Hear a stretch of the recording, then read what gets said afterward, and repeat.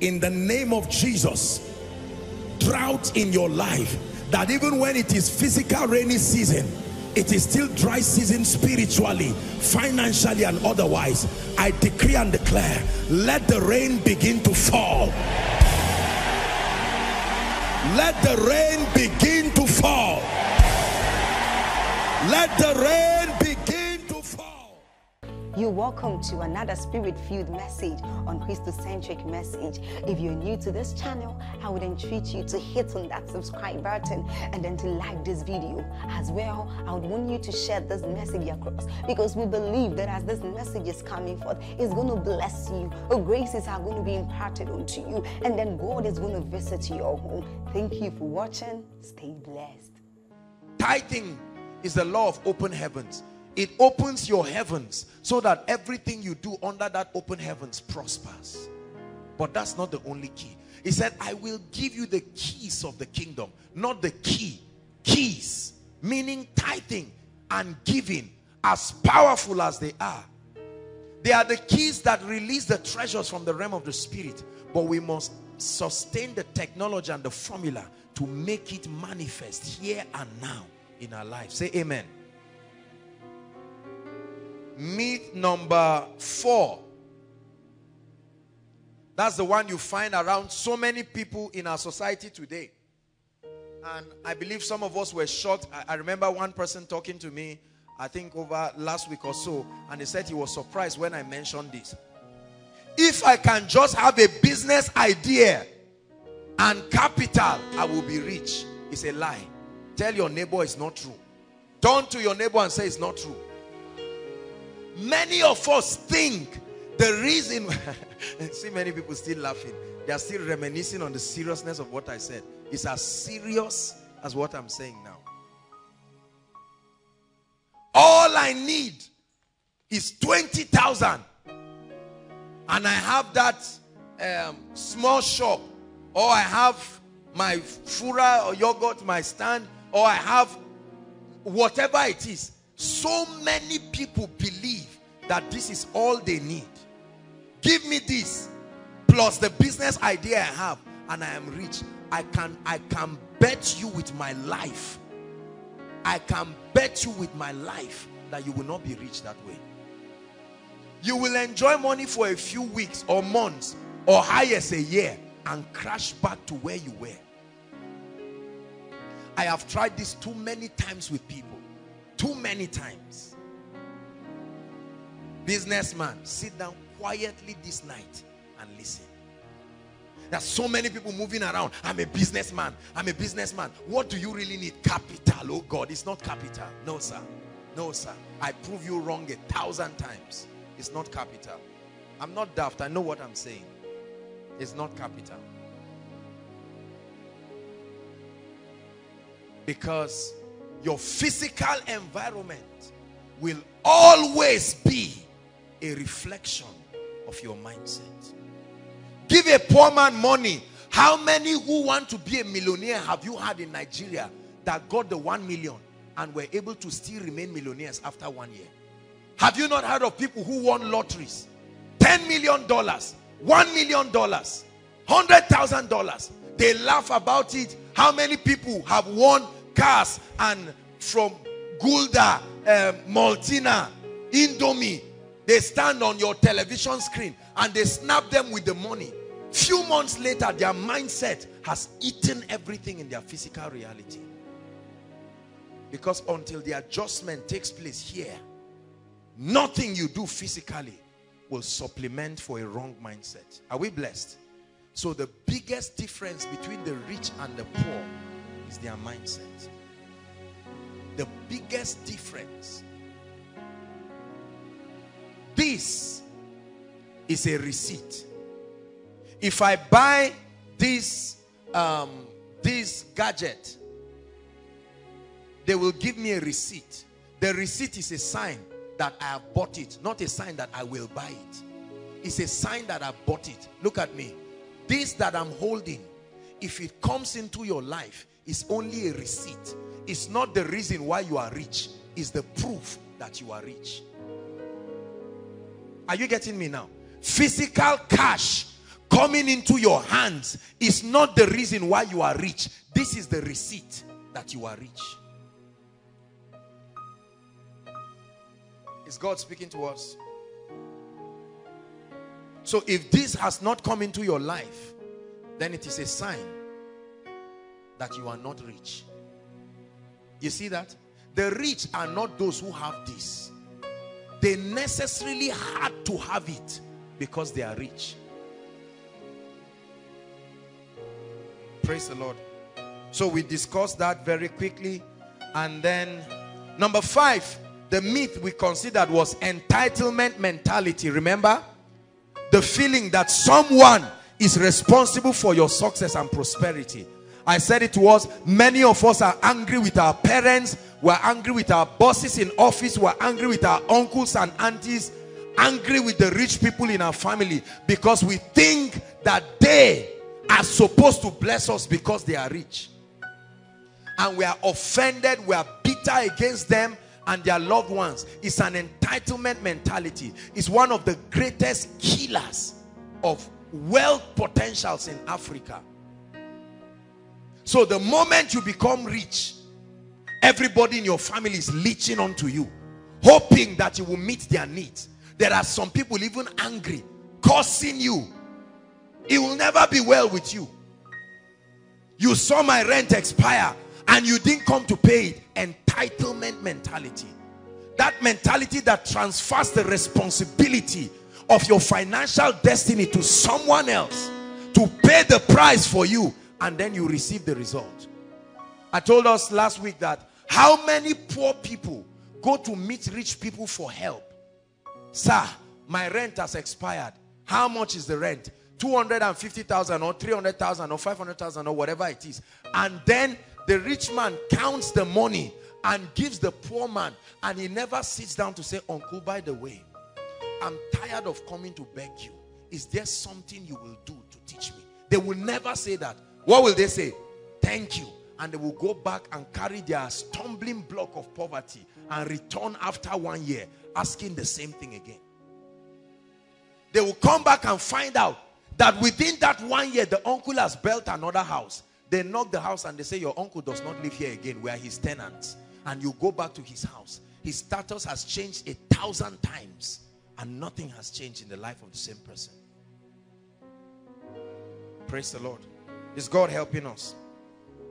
So that very wrong mentality. And then we stopped at how to be wealthy. I was teaching us directly, straight to the point without ambiguity. How do you become rich? Number 1, you must decide to be wealthy. I told us that. Many people do not decide to be wealthy. They hate poverty. They wish to be prosperous, but they never decide to be wealthy. The difference between a wish and a decision is that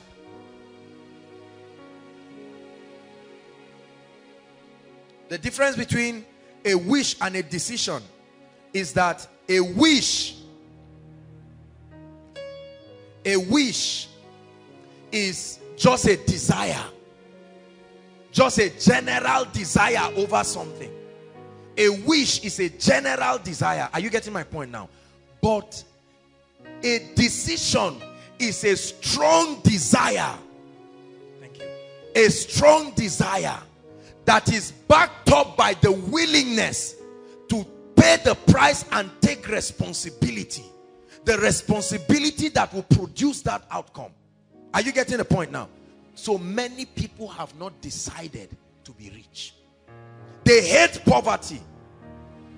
They are angry about it. They admire wealthy people. They wish, they sit down and keep daydreaming, but they have not decided. Say, I decide to be rich. Say, I decide to be wealthy. No, it's not carnal. Say it with every sense of spirituality and seriousness. I decide to be rich. Hallelujah. It's not enough to say I hate poverty. How many people have said it? The more they say it, the closer it comes to them. Because that's not the key to exiting it out. Decision. Decision. Time does not change things. Time only reveals the true state of things. Only decisions change things. So if your level financially and that of your loved ones is going to change, don't wait for time. One day go better is an illusion. It is your decision that will change it. Say amen. So decide to be wealthy, and you must make your decision a goal. What is a goal? A goal is a desire that you have set as a project. You are ready to channel all your energy and your time to achieving it. Very important. If you do not set goals, you don't set a financial goal to be wealthy, you will never be rich. You will dream about it. You will see yourself in a dream rich. You will see yourself driving cars in a dream. You will see yourself building houses. It will never happen in your lifetime. It will stop in the realm of dreams there. How many people have dreamt of so many things? They get up in the morning laughing and happy. What happened? They say, my life must change. What happened? I had a dream. In the dream, I saw myself counting dollars. I saw myself counting pounds. In the dream, I saw myself building a house for my father. It will remain as a dream until you set it as a goal enough to pursue it. Hallelujah. And then the second key on how to be wealthy is that there is an exact formula for wealth and abundance. I jumped that, and that's what we're going to discuss today. And then number 3, under how to be wealthy, I taught us the mental transitions that bring wealth. Remember, I told us that people are categorized into 3. Please listen, follow very closely everywhere, inside and outside. I told us there are 3 kinds of people. Remember, as far as the distribution of wealth and mindset is concerned. Number 1 are people who have poverty mentality or poor mindset, and naturally they are poor physical reality. So their mindset and their physical realities are the same. Are we following, please? Are you getting me? So here we have person A. His mindset is poor. His physical reality is poor.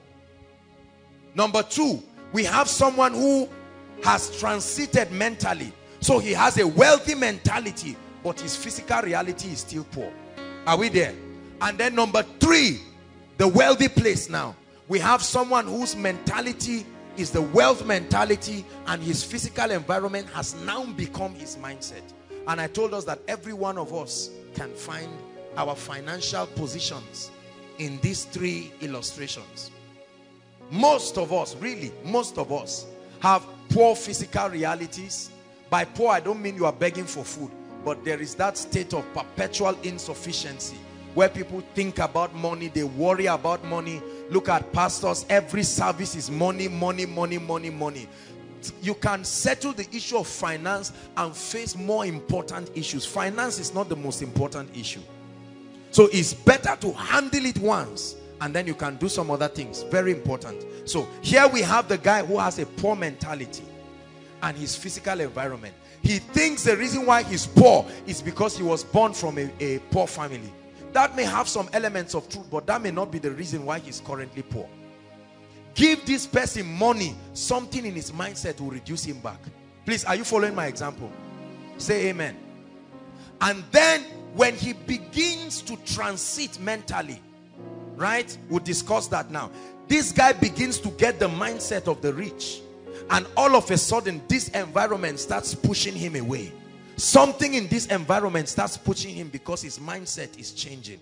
Now at this point, level 2, he has the mindset of the rich, but his physical condition is still of the poor. And I told you this is the most frustrating level in a man's life, because when you talk to a rich man, he's impressed with your mindset, but then your physical reality is still like a poor man. So it's like you are in between the wealthy place and the place of poverty.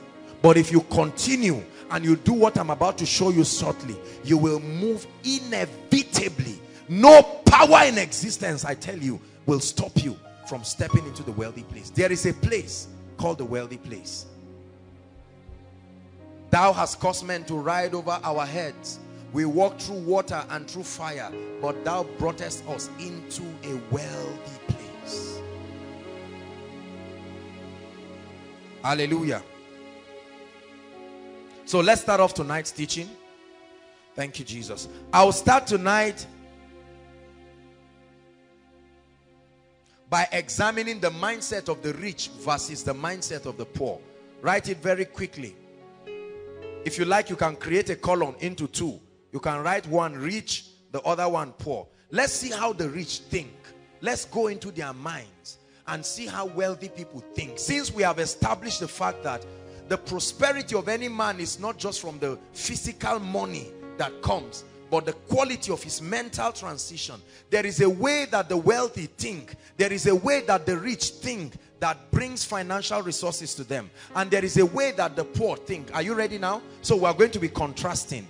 And most of us are going to be seeing ourselves. We'll be seeing the mindsets that we have had, that we have preserved, that have been responsible for the poverty in our lives. And the goal is that as I teach, you begin to switch in your mind. The moment you see yourself in that category of the poor, you must begin to have a determination to change. Praise the Lord. You make all things new. Yes, you make all things new, and I will follow you forward. That's what he's doing in our minds right now. You make all things new. Yes, you make all things new, and I will follow you forward. The first difference between the rich and the poor is that the rich believe in taking responsibility for the outcome of their lives, while the poor believe in luck and chance. So write it under the category of the rich. Write that the rich believe in taking responsibility for the outcome of their lives. They believe that they have a role to play in their wealth and financial abundance. Every wealthy man, justly wealthy, not crooks, not corrupt people, everyone justly wealthy, especially in the kingdom, they believe that there is a participation from their own end to determine the outcome of their lives. If they are to get into the wealthy place, they believe that. They believe in taking responsibility over their financial destiny. Still the same point. While the poor believe in luck and chance. Are you seeing? I'm contrasting the mindsets now. The poor believe in luck. They believe in chance. They believe in mother nature. They hope that one day something will change. They love that saying, we are poor because God wants it that way. Right? They are the ones who teach, oh God, give them so that through them we will get. It's a devilish mentality. Don't ever use that kind of word again. You are cursing yourself and cursing your destiny. You disqualify yourself from receiving the blessings of the kingdom. Say amen. So mindset number one, the rich believe in taking responsibility. Say after me, in the name of Jesus, I take responsibility for the outcome of my finances. In the name of Jesus, I take responsibility for my financial destiny. Say in the name of Jesus, I stop blaming parents. I stop blaming friends. I stop blaming circumstances. I take full responsibility for the outcome of my financial destiny. The moment you get to that point, you are beginning to be like the rich. My brother did not give me the 100,000. Otherwise, I would have bought more goods and then my shop would have expanded. You are a liar. That's not the reason. Leave your brother alone and leave him in peace. He may have done you bad, but that's not the reason. The poor love passing responsibility. They love it when they say, no, it's because of government. No, that's not the reason. The flaw of government revealed a flaw in you that had been there. See that? Number two, the rich are very disciplined and patient people. Underline the word discipline and patience. The rich are very disciplined and patient people, while the poor are very indisciplined and very impatient. Financially speaking and generally speaking. The poor are so careless over their financial resources. They are not disciplined. Most people think the rich are the ones who do get rich quick things. No, no. The poor are the ones who always want sharp money. They always want all kinds of things. Every wealthy man understands the place of discipline and patience. Hallelujah.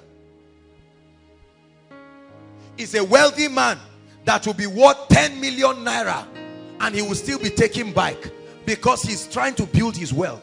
A wealthy man will be 10 million naira worth, yet he's staying in one small room because he's building. A poor man, if he gets 100 or 1 million naira, he will rent a house of 600,000, buy a suit of 100,000 and die with the remaining 400,000. Very impatient people. And there is a pressure, listen, especially for us the young people, there is so much pressure in our generation to prove that you are making it, right?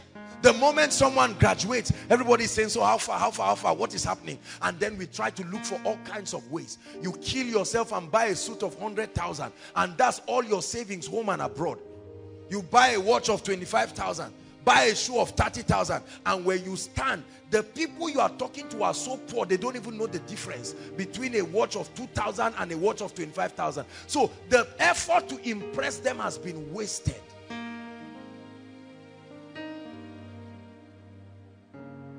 Hallelujah. The rich are very disciplined people. Very disciplined. They don't waste money. Go to the restaurant and see the way the poor eat. You will be shocked. You will think they just won a lottery. Madam, eat there? Yes. And you say, bring it. And they eat carelessly and foolishly and they spend all the money. When their friends come in, guy, how far now? Oh, yeah, sit down. Don't worry, I will arrange things for you. This is a poor man. Look at what he's doing.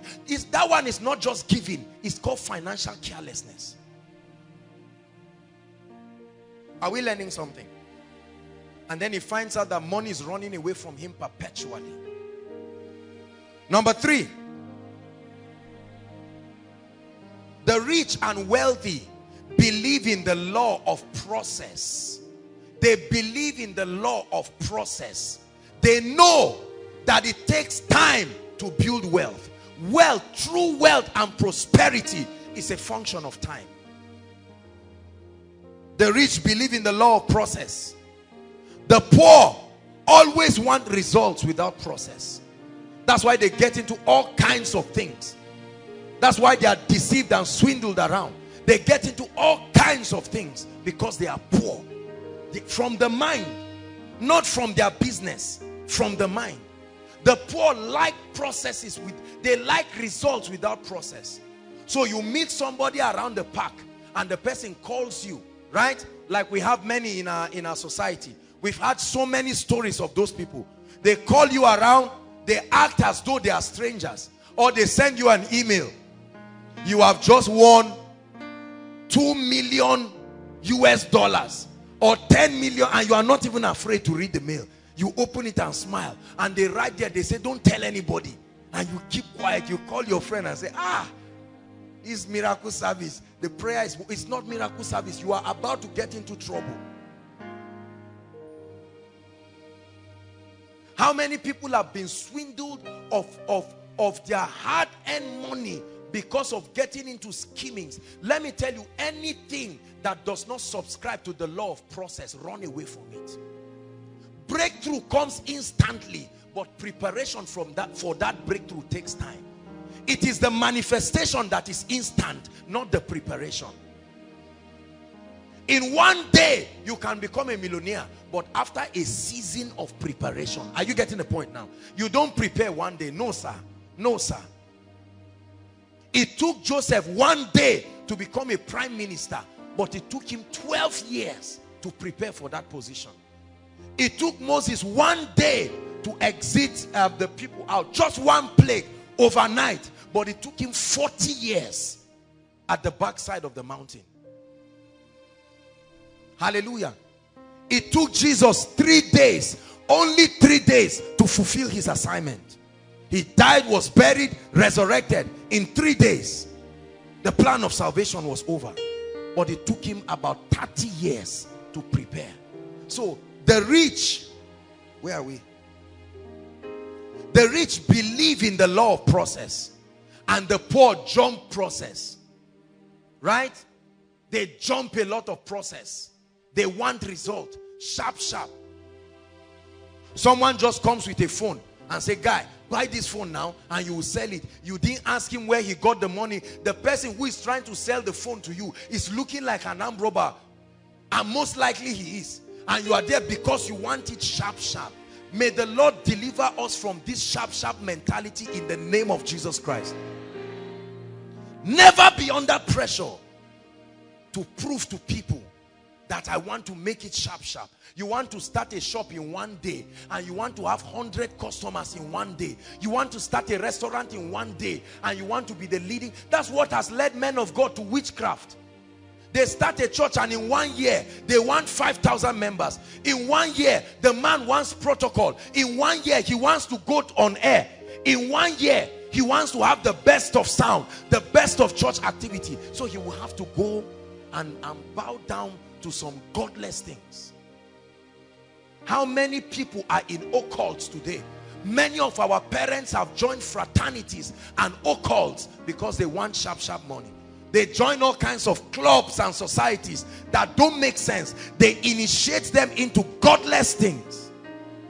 The rich and the wealthy, the truly rich and the wealthy, they know that it takes time. It takes time. It takes time. Warren Buffett, one of the world's wealthiest man. I think he should be in his 70s or 80s right now. A billionaire, over $70 billion worth or thereabout.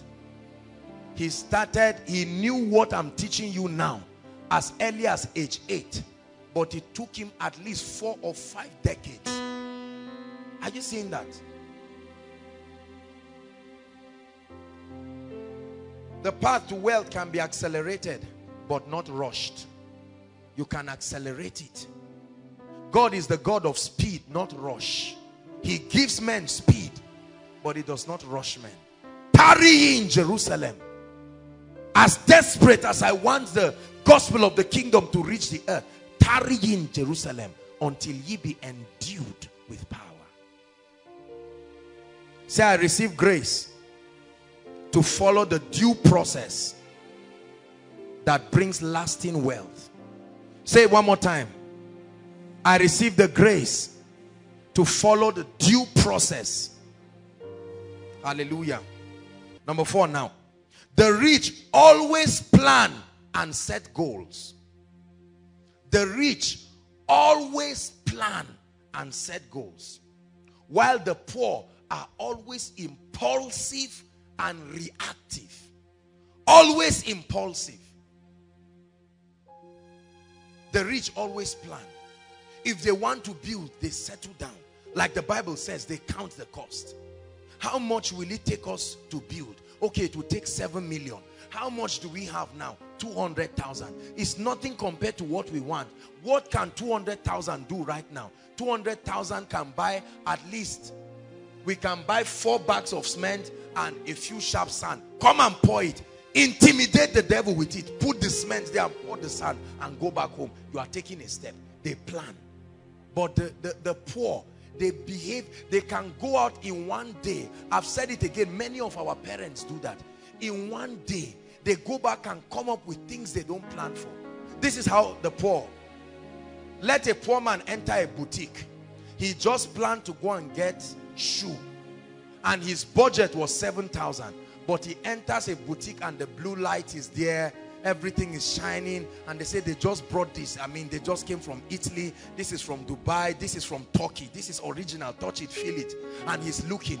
Carelessness is about to happen right away. Because he's about to be erratic. He's under pressure. Say about, guy, you don't pass this level now. And he say, oh yeah, how much? How much? He say, oh yeah, because of you. Bring 13K. He's paying. The 100,000 he took there was for something. But because there's no planning, he ended up buying something. that was not, you bought a cloth that was not your size. You knew it was not your size, but they convinced you so much. The blue light made you to see it and you bought it. And you went home, you are angry with yourself, everybody, your friend. How about you're a bad friend, you didn't advise me. Whereas you were there bragging, feeling like a rich man. A wealthy man is not embarrassed to tell you, no, this is beyond my budget for now. I will plan and I can come back. There is nothing embarrassing. Say, how about guy, you that you are staying in a 20 million naira house. It tells you that's not the issue. I work based on budget. That's how the rich think. Poor people are always under pressure. They just give you pocket money, or you get your salary of 30,000 and you are going, and your plan is to go quietly to a restaurant where 500 naira can feed you. Somebody comes to push you to a restaurant that is bigger than your level. And then you go there, and while you are buying food, you find some other people and they say, your salary is there. We will die with you here until you buy this. And you end up spending half of your money. Have you seen that happen to our parents? They collect salary and over the weekend, the money is finished. They think it's because the money is small. The man was saying that when he was a primary staff. At a managerial level, weekend is still finishing his money because of that mindset. Always plan and set goals. Always plan and set goals. Don't be impulsive. Don't just do things because you have to do them. It's okay if you need to do them at that point and the reasons are justified. Otherwise, do not be embarrassed at all. Don't get into that pressure of pushing yourself to the wall. Set goals. Set goals. If you don't need a car, don't buy it. If you need only 3 trousers, walk with 3 trousers. There's no reason having 100 trousers with nothing in your pocket. You flaunt trousers around and they look as if there's something in it, and why not invest in your mind? Praise the Lord. I've told us again and again in this place, stop trying to look rich. Pay the price and be rich. There's nothing honorable about trying to look rich. Pay the price and be rich. You can see a wealthy man, especially here in the north. You can see somebody who is a multi-millionaire and he can just wear his jalabia and wear his pants and just be smiling. No pressure. He can even enter a golf to the bank.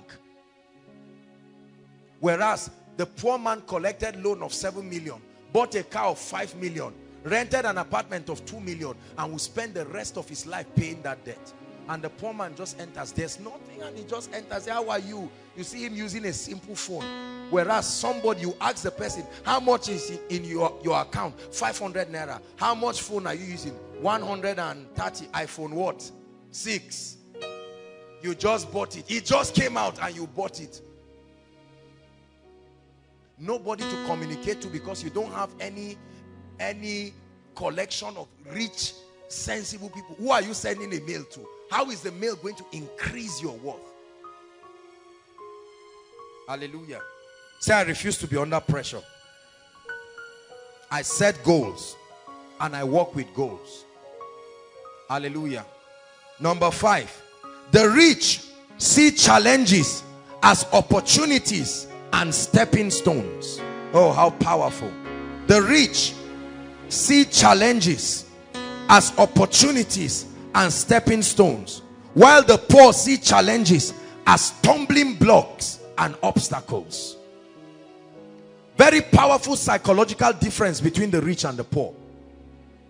The rich, every time they see challenges, number one, they never call them problems. Rich men never say problem, they say challenges. Hallelujah. And they see challenges as a stepping stone. They see challenges as an opportunity to learn more. They see challenges as an opportunity to grow more. But poor people, let a poor man start a business and it crashes and you hear him regretting. It's you that told me I've always hated poultry. I hate chickens. I hate poultry. They can die anyhow. And the rich man says, no, my own, I lost beds 3 times. 3 sets. I lost 5,000 beds in one day. And the poor, I can't take that, and they remain poor. Because they are unwilling to step out of their comfort zone. The rich see challenges as opportunities. Look up please for a while. How have you interpreted the challenges that have come in your life? Especially financial challenges. Hallelujah. What is your interpretation of challenges? Do you see them as an opportunity to learn more, to know more, to access greater light? Or do you see them as stumbling blocks? There are many people today, they refuse to go and get jobs because one time they got a job and they fired everybody in the company, and they have seen that challenge as an obstacle and they want to avoid that embarrassment. Whereas somebody who was poor kept applying, and now the person is working in an oil company. Say after me, from today, I see challenges as an opportunity to learn, to improve, and to grow. I change my attitude. I change my response towards challenges. Very powerful. Two people can go through the same thing. The experience will make one wiser and better and wealthier. Another, it will become the reason why he will never move forward. Hallelujah. You ask your parents, for instance, why have you not set up something now? They say, look, let me tell you, you are a small boy, that's why. In 1970, is it 2 or 3? I can't remember exactly. I think we did something like that. And then your mother will concur, yes, we did something like that. What did we even do? We started producing ice and nobody bought it. The ice will freeze there, they will take light, it will melt again, it will freeze there, and the business packed up. And because of that, they have seen that challenge as an obstacle. They've seen it as a stumbling block. Hallelujah. Say, I refuse to see challenges as obstacles. When others are seeing obstacles, I see opportunities. Please say it. When others are seeing obstacles, I see opportunity. Your attitude towards challenges is what will determine whether that challenge will kill you or you will rise above it. Two people can have a carryover. Two people can have carryovers. For one, he just looks and says, so this is how my life will end. So I'm truly dull. That thing they said is not a lie. I'm seeing the proof right in front of me. Whereas somebody looks and says, there's no problem. This is a challenge. I will come back and I will give it to life. Because of this thing, I will establish a university in the future. I'm on my way coming. I may cry right now, but I see it as an opportunity to rise. Whereas for somebody, he looks and says, if you like, call me a dullard, you are right. Are you getting what I'm saying? Two people will be intimidated and affected by armed robbers. Armed robbers will come into a street and rob every house. Is that good? No. But I'm saying they rob the house. They seize jewelries, seize everything. 2 years after that robbery, one family has renovated their house where they broke the glass. They have improved on it. The armed robbery gave them an opportunity to renovate the house. Have you seen people like that? The door that they broke, they now brought security doors. Whereas one neighbor is still angry, using banana leaves to cover the place where they did the stealing, and still angry. You see him tie it and say, everybody that comes to the house, say, come. This is where this idiot came and stole our money. 2 years afterwards, he has seen that as an obstacle. Are you getting what I'm saying now? He has refused to move forward. Whereas one has used the opportunity to renovate his house. Your attitude towards challenges will determine whether you will use them as ladders or they will become a load that will destroy you. Say after me, in the name of Jesus, I change my attitude towards challenges. Say it again, in the name of Jesus, I change my attitude towards challenges. Someone was fired. 2 people were fired. For one, it became the beginning of the tragedy of his life. 10 years after being fired, he became a miserable man, turned into a miserable husband, turned into a miserable father. and the list goes on and on. For someone, the moment they fired him, he said, no, the owner of this company does not have two heads. I will make up my mind. And in 3 years, he's already employing 100 people. Attitude. I know so many people who were fired and they went back to their boss after 2 or 3 years. They said, thank you for firing me. It was the best thing that happened to me. The giant in me was sleeping. That firing letter did something to me. I got interested in the issue of finances when they wanted to lock us in the prison when we could not pay the sound. Right? Sometimes challenges can be a gift, brothers and sisters. It will shake you.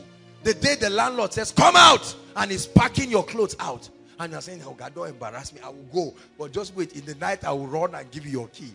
And he says, no way, this morning, here and now, carry your pregnant wife and your twins and go out of my house. And you are embarrassed, and you are moving with your wife pregnant and twins, and people are saying, look at irresponsible men. How can this man, the twins, and then the woman is still pregnant? Sometimes it will take you to the cave of Adullam like David, and that's where you begin to sit down and say, look, something is wrong. I'm getting something wrong. Challenges really bring us to the place of destiny. They create defining moments in our lives, but your attitude towards challenges will determine whether you will stay there or not. Hallelujah. Is God speaking to us? So the rich see challenges as opportunities and stepping stones, while the poor see challenges as stumbling blocks and obstacles. Number 6. Are you getting blessed? The rich have great courage and persistence. The rich have great courage and persistence, whereas the poor easily give up. Poor people easily give up. They start a business, it does not work, they quit. They start building a house, it does not work, they quit. But the rich, they are courageous people. When one door closes, they force another one to open. When one strategy fails, they start another one. Wealthy people are highly courageous people.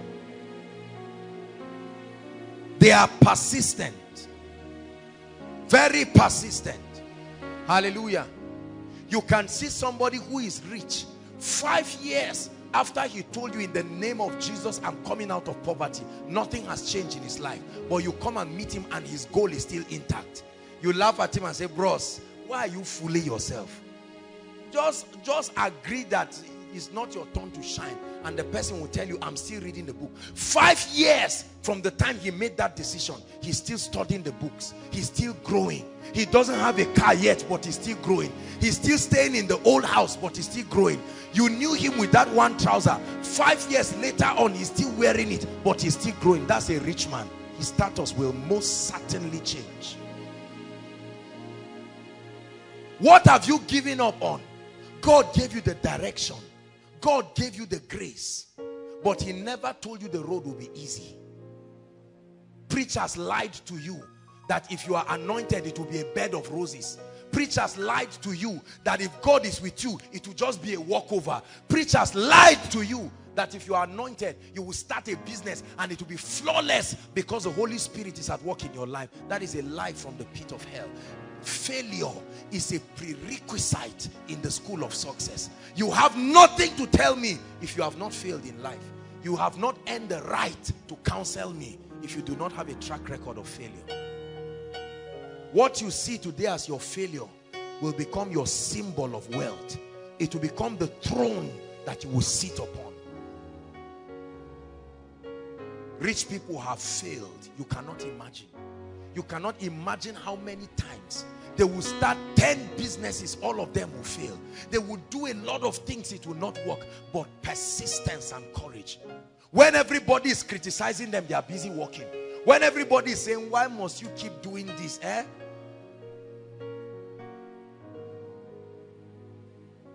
Someone tries to ask 2 ladies out.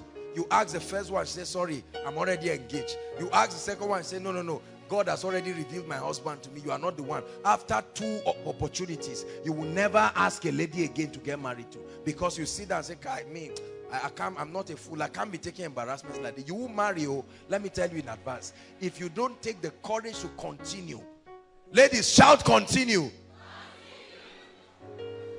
Every door cannot be closed. No, sir. One door will most certainly open. Hallelujah. Very important. Are you a courageous person? Are you persistent over your goals? Or do you just give up easily? I refuse to give up. In the name of Jesus. You're a pastor here, you started a work and it looks like nothing is happening and you are truly called, but you are about to give up. You're a businessman about to give up. You're a family man about to give up. Refuse to give up. And I tell you, at the other side of your pain is celebration. Like a woman, right? When she goes in to deliver, there are times she may want to give up. And the midwives and the nurses are encouraging her and telling her, don't worry, don't worry. Say, is it like that for every woman? No, it's only me. They say it's like that. Just give up. Don't give up, for instance. And then they continue motivating her. And finally, the baby is out. Sometimes she may need to go through CS. As painful as it is, the baby still comes. The Bible says, do not be weary in well-doing. It said, for we will reap in due season if you faint not. But if you faint, you will not reap. Say, I refuse to faint. Let me give us two more and then we'll move to the formula for wealth. Hallelujah. Ready? Number 7. The rich are great risk takers, while the poor are always afraid to take risks. Wealthy people are great risk takers. They step out of their comfort zone and they walk on water. If I perish, I perish. If I fail, I will learn from it. If I succeed, let God be praised. Poor people are the easy goers. Hey, be careful, oh. Eh? You want to buy a golf and start a transport business. Somebody said, you know the way Nigeria is, they will go and hijack your car somewhere. Have you not seen people minding their business and armed robbers entered and carried the car from the garage and went with it? The rich are great risk takers. Not foolish risk takers, but great risk takers. In 2010, when we were having the Kingdom Wealth Summit, I taught them that the spelling of faith in the world of finance is R-I-S-K. Spell it. R-I-S-K. When you are spelling faith in the finance world, that's how it is spelled. You must take risks. You must take risks. Not foolish risks, but you must take risks. It's a risk to marry. It's a risk to be single. It's a risk to start a building project. It's a risk to get a job. Don't you know it's a risk to transport yourself from here to Sabo every day for work? Is that not true? You can have an accident. Something can happen. God forbid, but a crisis can break out. Something can happen that can affect you. Is it not a risk? But it's a risk worth taking. When you tell somebody you want to marry him, is it not a risk? You are willing to submit to a man whose ideologies you are not 100% sure of. You don't know what he can become. Yet you are willing to do that. It's a risk. Life is a risk. Not taking a risk is a bigger risk.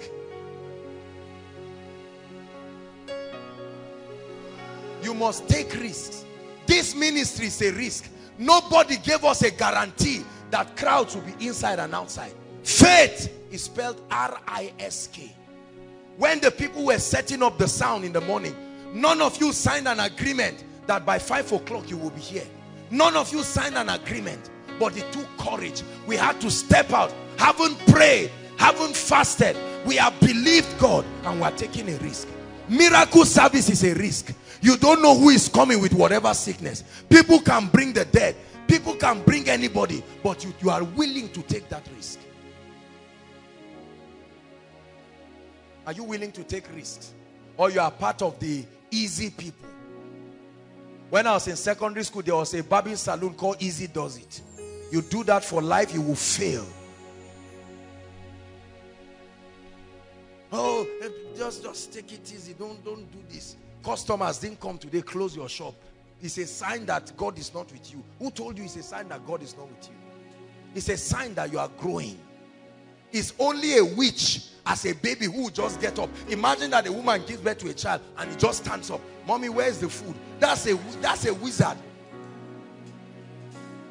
That's an illegitimate child. That's a breed between angels and men. That's not a pure human being.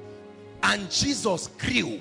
Everybody say it. Jesus, your King of Kings, he grew in wisdom, in stature, in favor with God and with men. If Jesus grew, you must grow. Hallelujah. Lastly, number 8, the difference between the rich and the poor. The rich have a positive mental attitude.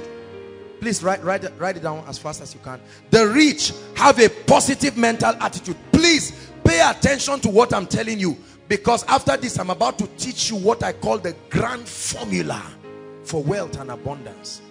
I give you a guarantee. I give you a guarantee that anyone that diligently follows this, even the dullest of us, if you follow what I'm giving you, you will be rich. And rich does not mean buy a car, buy a house. That's survival.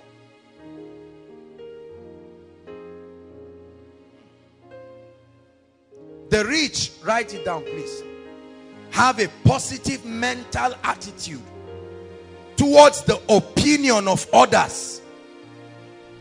The rich have a positive mental attitude towards the opinion of others and never let opinions kill their dreams.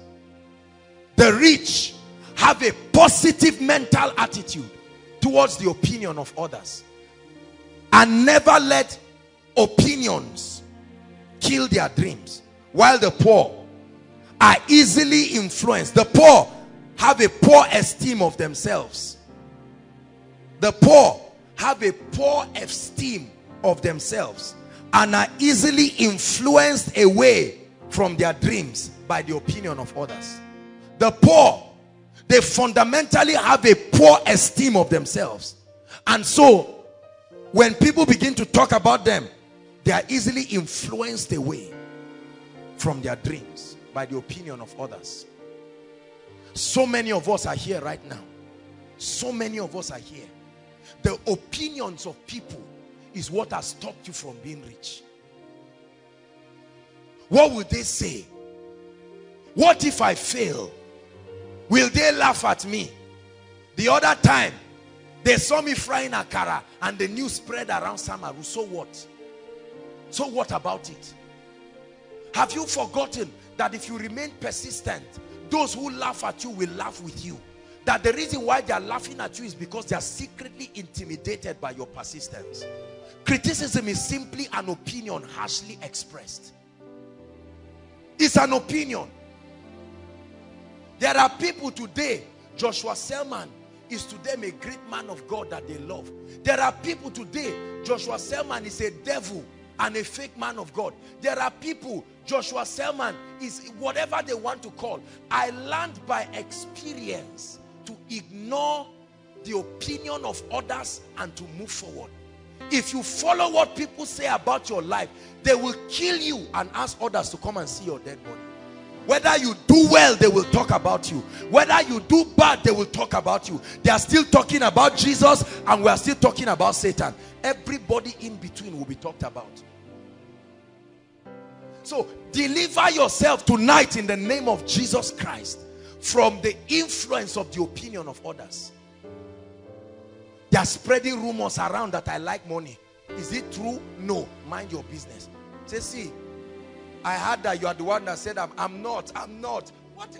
Look, let me tell you, trying to defend yourself is the quickest way of giving people an impression like what they are saying is true. They now start using wise sayings like there's no smoke without fire. There can be smoke without fire. Ask those who smoke cigarettes.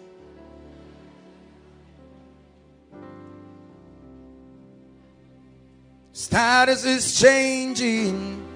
There's no more decline.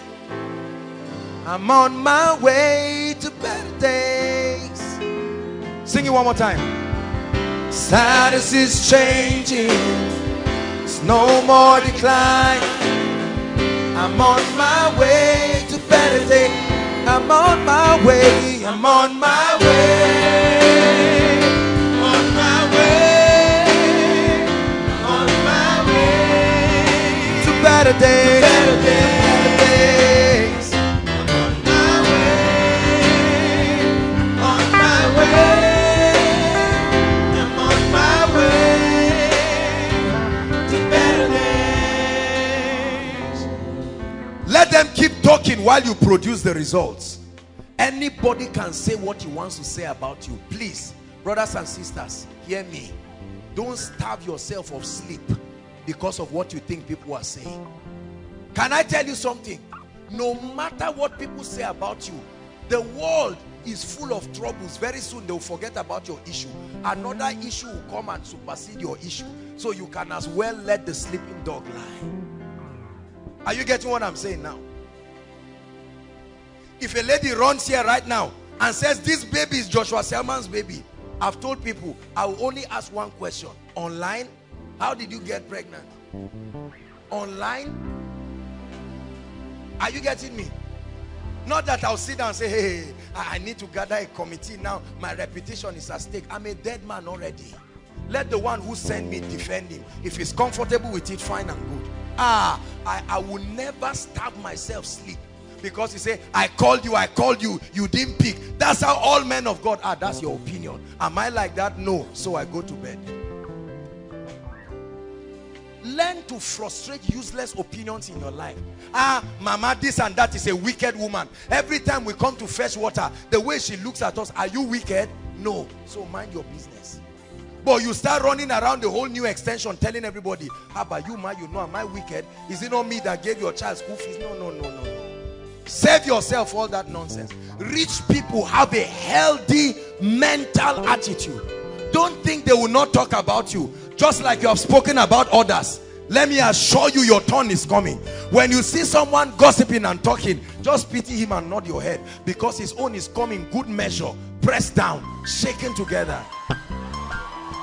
Yes, for sure.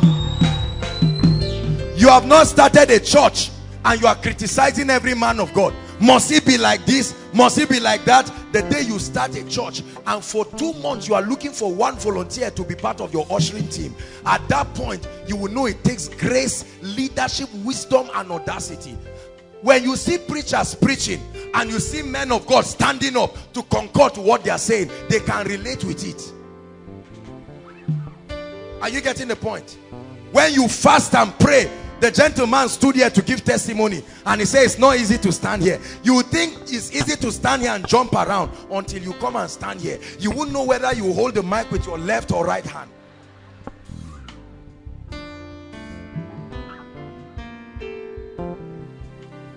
I once watched a Christian comedy show. They were doing an auditioning for comedians. These guys are supposed to be the funniest people in their various places, and they came together. And when they came together, I was just looking. I didn't laugh for 1 minute. They were afraid. Their jokes disappeared.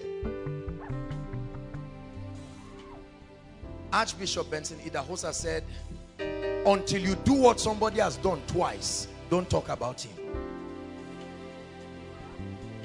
After 2 years, you mean this guy still has a small shop like this? How about God? Don't fall our hand. And then the day you open your own that looks like a restaurant, and you find out that nobody comes from morning till night, you will do bonanza 50%, nobody will still come. At that point you go back to that bros and say, bros, you did try, you're well done. Say after me, in the name of Jesus, I have a healthy mental attitude about myself, and I refuse to let the opinion of others kill my dream. Say it. I refuse to let the opinion of others kill my dreams. They will talk about you, they will laugh, they will scorn you. It's a sign you are making progress. May your life not be so boring that your critics ignore you. May your life be the news in their secret place, that every time they are talking they say, my God, They are trying to criticize you, but they are announcing you by extension. So many people came for koinonia as a result of criticism. They came to find out, what is all this? How can a young man be so anointed? And when they came, some of them from outside, their headache disappeared when they crossed in and they sat down. At the end of that meeting, they have brought more than 50 people to koinonia. Criticism can be a great tool of publicity. Don't stop yourself from shining. Is God speaking to us? Ladies and gentlemen, I bring before you right now the grand formula for wealth and abundance. Pray in tongues for 1 minute. Your life is about to change right now. Please pray inside and outside, wherever you are. In 1 minute, I'd like you to pray.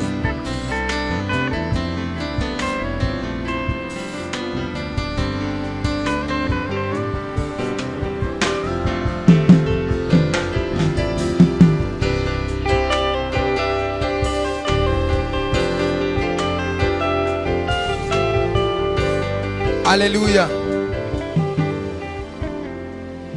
The day I found this key, I shouted. Not Oyedepo's, I will never be poor. My own. I shouted.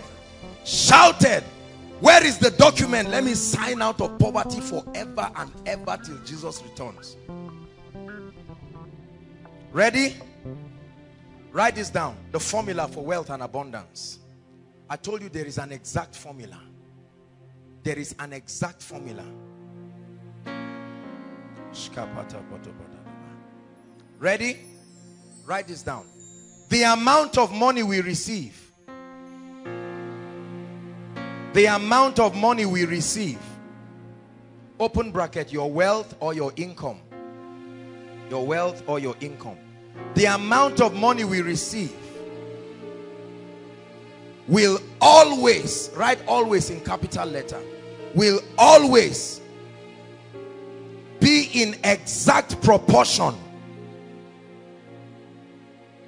The amount of money we receive will always be in exact proportion to, then write colon, number 1. There are 3 things I'm about to tell you now.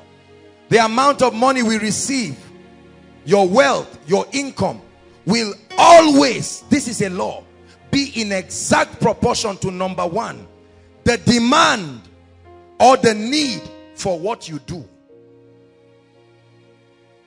The amount of money you receive will always be in exact proportion to number 1, the demand or the need for what you do. Put in bracket the product or the service you offer. The demand, underline the word demand. The demand for what you do. Number 2, your ability, open bracket, your skill, expertise, proficiency, and then you can close it. Your ability to do what you do. Your ability to do what you do. And number 3, the difficulty in replacing you.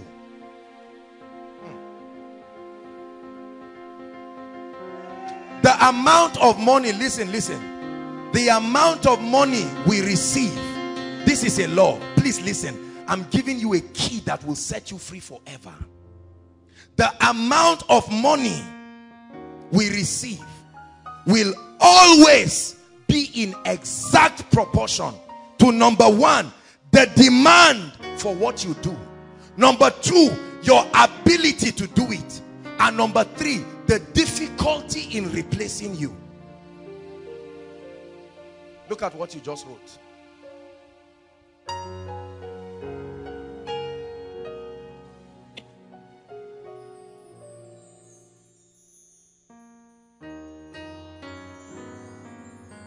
The demand for what you do, your ability to do what you do, and the extent to which it is difficult to find another replacement to you. This is the grand key, the irrefutable law. When you break prosperity to its unit, the atom of prosperity is this.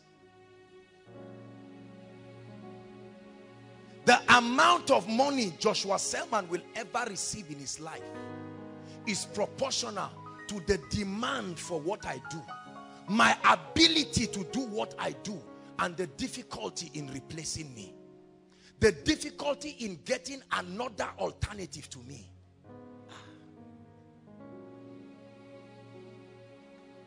Let's take it one by one. Number one, the demand for what you do. This is the formula for wealth, brothers and sisters. I searched and I found it. Every millionaire I studied, every billionaire I studied, every wealthy family, every wealthy church, every wealthy business subscribe to this formula. The amount of money where you are sitting right now looking at me, the amount of money that will come into your life will be in exact proportion of the demand for what you do, your ability to do what you do, and the difficulty in replacing you.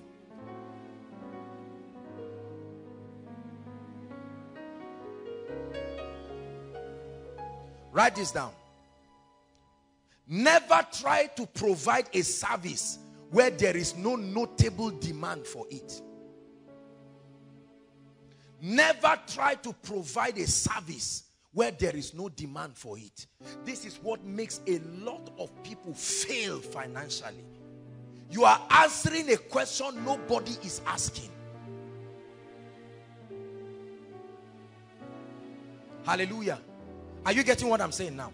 Look at this. Look at this.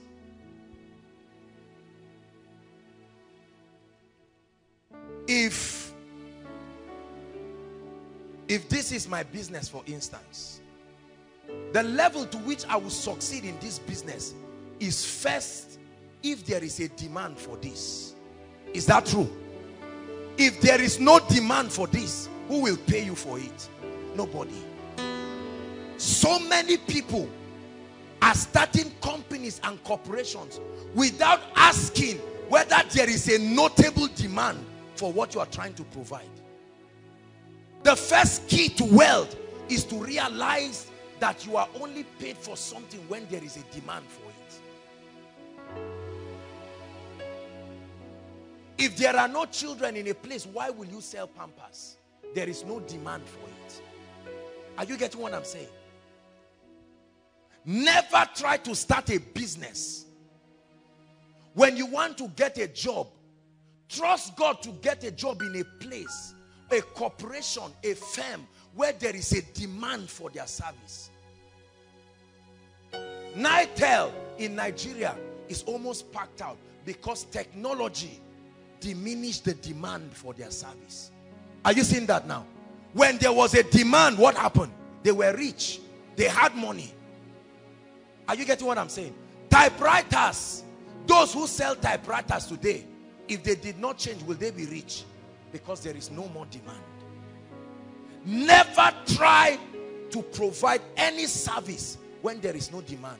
This is the reason why ministers have their churches full, because there is a demand for what they are giving. They think they are rich because they are preaching the gospel. Hear me, Koinonia. This crowd, inside and outside, is here tonight because there is a demand. Are you getting what I'm saying? This ministry is excelling not just because God called us. God called us, yes, but we are responding to a demand. For as long as there is a demand for my anointing, I remain relevant. For as long as there is a demand for the dimensions of the realities of the kingdom that I teach, they will continue to be relevant.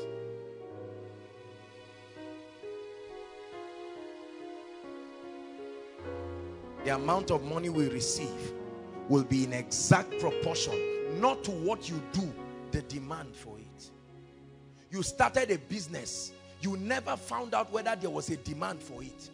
That's why when wealthy people are about to come to Africa and start businesses, the first thing they do is they send envoys, representatives, to come and give them statistics. They are testing the waters to see if there will be a demand. They will never come to Africa until they find out that there is a demand to the size to which even if they fail, they will still succeed. That's how the wealthy think. Is God speaking to us?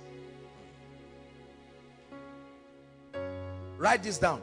Continue the points that you wrote at first. You either create a demand first. When you want to provide any kind of service, spiritual, financial, educational, whatever, you must either create a demand for it first, open bracket, through exposure, orientation, and advertisement. You either create a demand for it or satisfy an existing demand.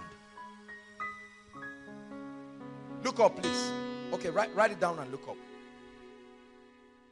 You either create a demand for what you want to offer. That means make people want it, or see that they already want it by default and supply it. Let me tell you something. Look up. This is the key behind the wealth of Igbo people. I'm not being biased. An Igbo man will never supply anything he has not ascertained a demand for. That's the reason why when others are running away somewhere, he knows there will be a demand for that thing, and then he will go there. Unconsciously. Unconsciously. Many people do not know this is the law that they are fulfilling. As at when did phones come into Nigeria? It depends on which one you are talking about. Generally, Nitel had one thing like that, what our protocol use now, right? That's how it started. Now, watch this.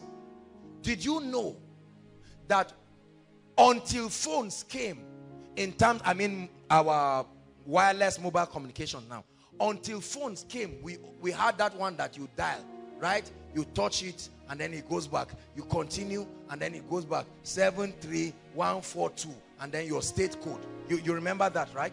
Watch this. Some people sat down at the cutting edge of technology and they said, no, we have something to offer. And this is what they said. These people do not know about that possibility. So we use advertisement to create a demand. When they brought out Indomie in Nigeria, what happened? They use advertisement, and you are watching. They show a beautiful lady and she picks up the Indomie. And she's taking it, and you are just salivating. What they are doing is they are creating a demand. Immediately after that, you say, please go and buy me this and that and that. They create a demand for it, or they meet an existing demand. Write this down. Always respond to demands and you will be rich. Respond to demands. I think it was the last School of Ministry students. I was teaching them on finance in School of Ministry. And I told them, if I'm to do business in a crusade ground, I won't sell pure water. If I'm to do business in a crusade ground, I will do mobile toilets. Is there a demand for it? You are joking. You are joking. Sooner or later, no matter how bold you stand, you are in a crusade ground from 3 p.m. in the afternoon for a night vigil. Abba, you will need to ease yourself. And I won't be there. You will even know it's my own. But you just see me smiling. The goodness of God. As they are worshiping, I will lift my hands.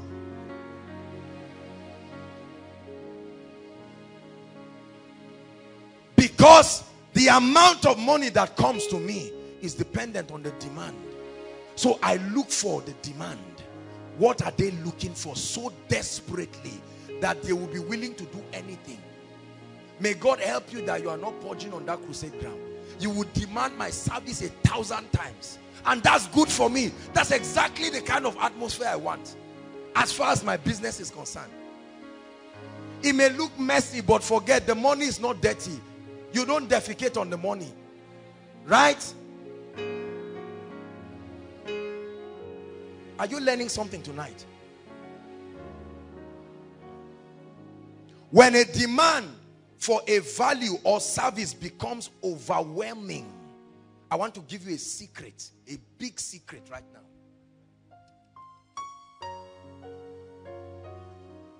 Many of you will not imagine how much you would have paid for if you were in a business class. When a demand for a value or service becomes overwhelming or very high, listen, your wealth index grows faster and you can easily get back to your feet even when your business crashes. Let me explain to you what I mean.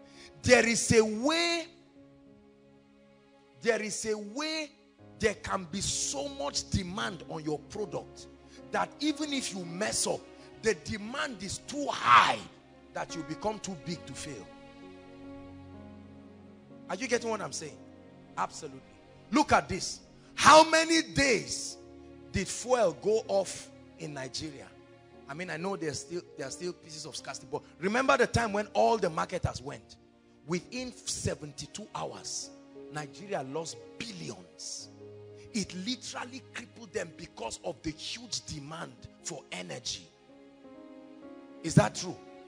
Huge demand for energy. There are certain values that when you provide, it becomes almost, humanly speaking, impossible to fail because the demand is overwhelming. Pure water will never fail in Nigeria till Jesus comes. For as long as there is sun, there will be need for it. We drink water like camels in Nigeria. You finish one bag of, have you seen people take water? Somebody will just take and hold one and squeeze it like an orange. Take another one. Take another one. That's money going. 5 naira or 10 naira if it's cold. Right? And 50 naira just disappeared. Right now. Bam, bam, bam, bam. And the person selling it is smiling. And the person consuming it is paying.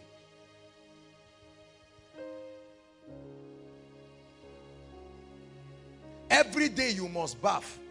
At least, I believe. Yes. You should bath. I'm speaking to the wider audience, not just you. There are thousands of people following. Right? So the demand for soap will never stop. And the demand is so high. Every day is somebody's birthday. Photographers will never run out. Are you getting me? Restaurants will never pack out. If they pack out, it's a demonic thing. Because you are supposed to eat normally 3 times a day. If you are busy or you don't have money, at least once. If you are fasting, that's all right. Praise God. I'm showing you that so many people are poor because they have not responded to demands. Those who have responded to the demands are the ones who are rich. Because you will pay for anything you cannot do for yourself. It's a law. Whatever you cannot do. Guys keep paying in the restaurant every day because they cannot do it for themselves.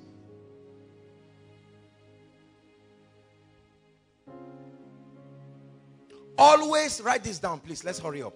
Always be absolutely sure that there is sufficient and sustainable demand for the value or service you wish to provide before working on providing it.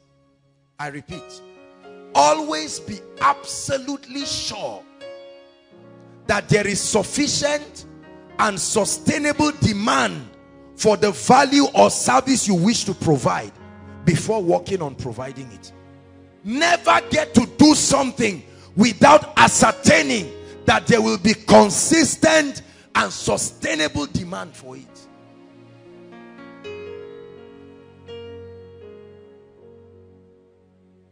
The amount of money we receive will always be in exact proportion to number one, the demand. The demand. Watch this. Let me bring it to ministry so that you will understand. Watch this. As a man of God, do you know the reason why the healing and miracle ministries have crowds and inevitably have finances and the rest? Because there is a high demand for that grace. Are you getting me? There is a high demand. Usually the largest crowds come during the miracle service. There are people who because of distance cannot come for every service. But during the miracle service, they will pay the price and come. Hallelujah. Because there is a demand. So if the demand for this anointing continues, koinonia will only keep getting higher and higher. Are you getting what I'm saying now? Is there a demand for what you do? Or are you just doing it? Have you ascertained that there is a demand? The office where you are working is one thing for you to be employed, but it's another thing for the service you are receiving to be needed. Never try to answer a question nobody is asking.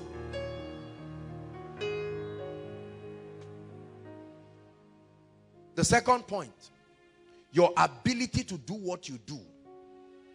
We said the amount of money you receive will be in exact proportion to your ability, your skill, your expertise.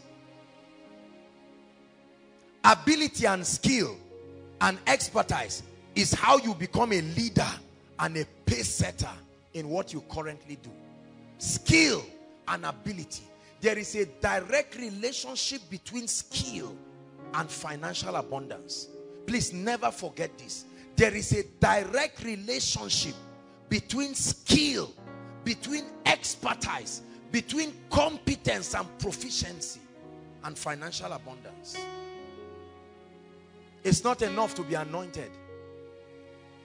It's not enough to have something to say or just to talk. There must be skill. There must be skill. You are enjoying what he's playing because although we're in a spiritual house, there is skill. You see that? I'm preaching. You think I'm just talking until I break down the psychological implication of the things I'm saying. And you see all the things that are interplaying. In the midst of my sermon, you are laughing. In the midst of my sermon, I'm rebuking you. In the midst of my sermon, I'm challenging you. All of this requires skill. It's not just anointing. Are you getting what I'm saying? Your ability to do what you do. I love how some people that peel orange. Have you seen those people that sell orange? They are so flawless.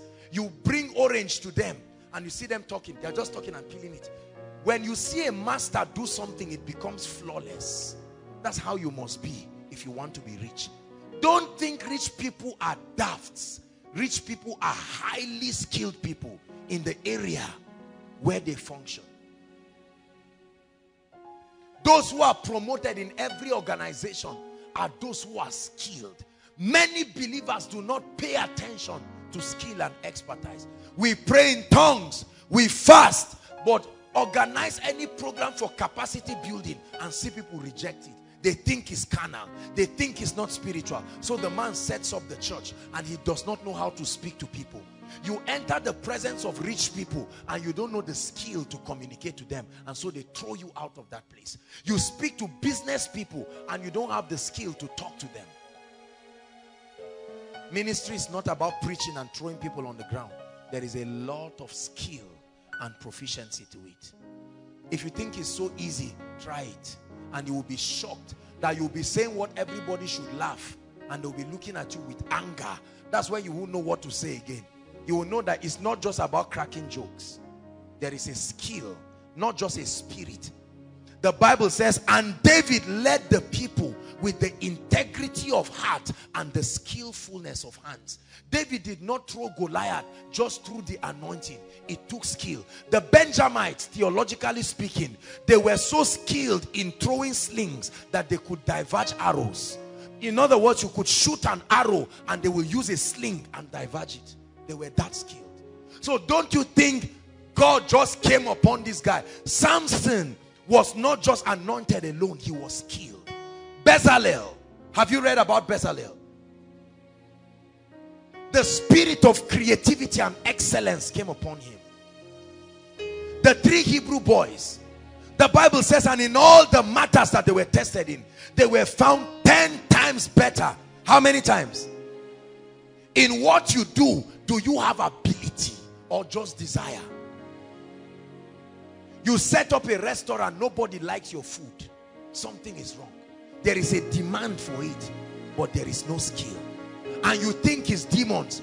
You are fasting and running around your parlor, whereas you should go and settle down and meet a caterer, not a mediocre. A caterer. Buy the truth. It will cost you. Buy the truth. Wealthy people are the ones who can pay 1 million naira to bring a mentor into their lives to teach them something. You would think it's a waste. You are paying somebody 1 million just to talk to you, but they value it that much. How many believers can pay for knowledge? They don't want to. They just want to receive average, and so they remain mediocres. Is God speaking to us? It takes skill. What he's playing, he didn't just learn it by the anointing. An anointing came upon his skill. The fire will never fall until there is a sacrifice. What skill are you lifting up to God to anoint? He said he will anoint the works of your hands. I'm not just talking of business. I'm talking of skillful business. Seest thou a man diligent, skillful? Many preachers are not skillful. Many business people are not skillful. Many employers and employees are not skillful. Skill is not just an impartation. It is learned. It is learned. It will cost you. You will sit at the feet of uncommon mentors to learn. But are you willing? Everybody say ability.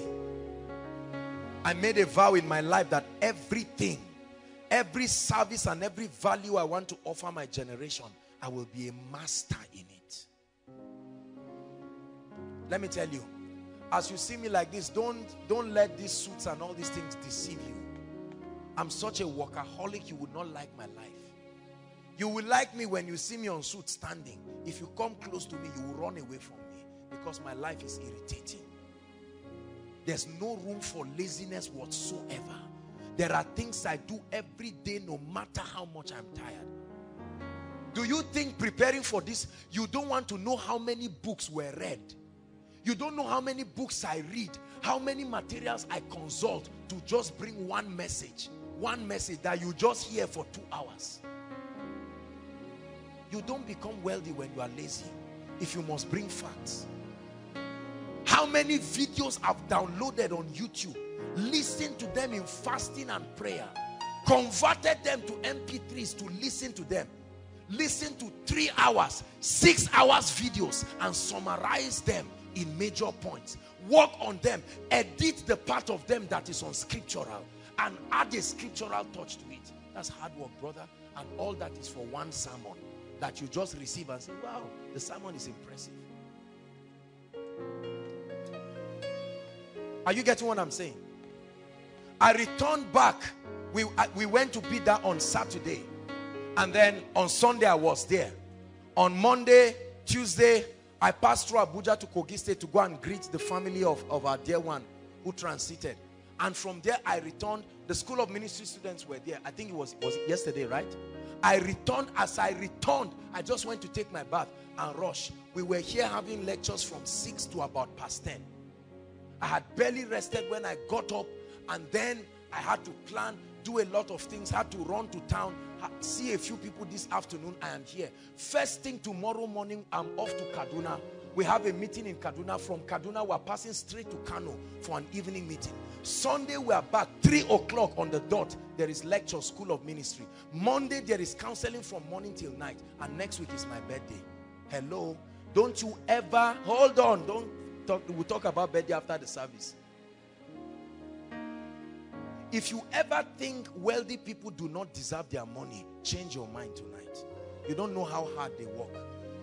There are people 6 o'clock, their shops are open. They close past 12. There are others who open to 12 and they close to 7.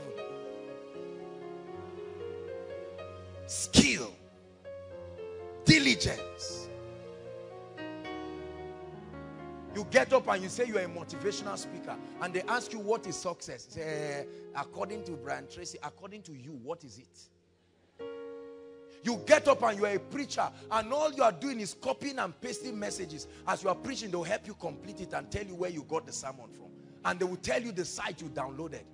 No originality. It takes skill. You think it's easy to buttress points. I can communicate any point and sing a song to support it. Listen, it's not just anointing, it is skill. Right? You know how many things the worship team people don't eat to sing well? You just know every time you hear them, you are kneeling down. Find out how many things are out of bounds for them. Things they love so much. He that desires mastery is temperate in all things. What are you willing to give up to be skillful? Don't just say, apostle is blessed. Kai koinonia is lucky. Oh. Wait until you see our leadership trainings.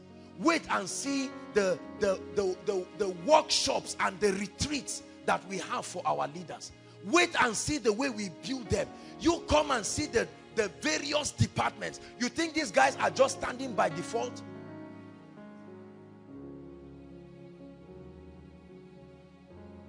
Look at the ushers. Standing and position. They have been trained to be sensitive to the anointing. Go for a meeting somewhere and see how people break chairs and wound themselves. But you, before you get to the ground, somebody has come to hold you. It's a skill. Because they are holding people who are bigger than them. There is a skill. We are that meticulous. So don't just say God is prospering koinonia. You are blessed. We are blessed through skill.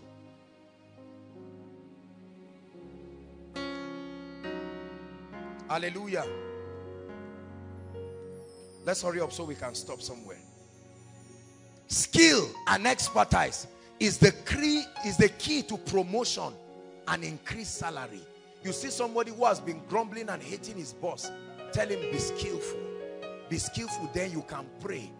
Stop drumming at the gates of heaven when you are not skillful. Let me tell you something. I humorously tell people, if I'm your boss and you are not skillful, I can be a good pastor to you, but I'll fire you. And I'll fire you because I'm a serious Christian. Hallelujah. I will never entertain a worker in church, for instance. I mean, maybe there is, I'm your boss in an office somewhere, and you think because we are members of Koinonia, you are not serious, you will never get the job. Never get the job. I don't do all those kinds of things. Say, remember, we are from the same place, whether we are from the same womb. If you have not demonstrated the skill, if you are so much of a liability for me, I will bless you with direct money so that you will go, but not to commit things to you. He gave unto some 5, some 2, and 1 according to their several ability, not their prayer request, their ability. Their ability. I hammer it on the workers to be skillful. And it's my desire to see everybody who is at the sound of my voice. You must become skillful at something. You must become an expert in something. You can't become jack of all trades and master of none. You have to lay your hands on something. Be a master in it. And I guarantee you, you're on your way to the wealthy place. You see the implication of the formula you were just jumping around on?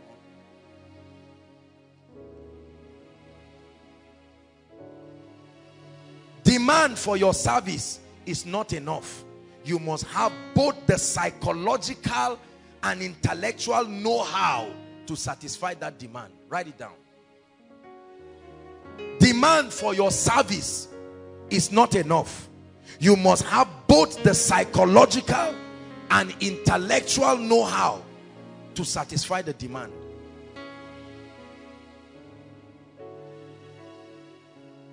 The person who barbs me is here in Koinonia.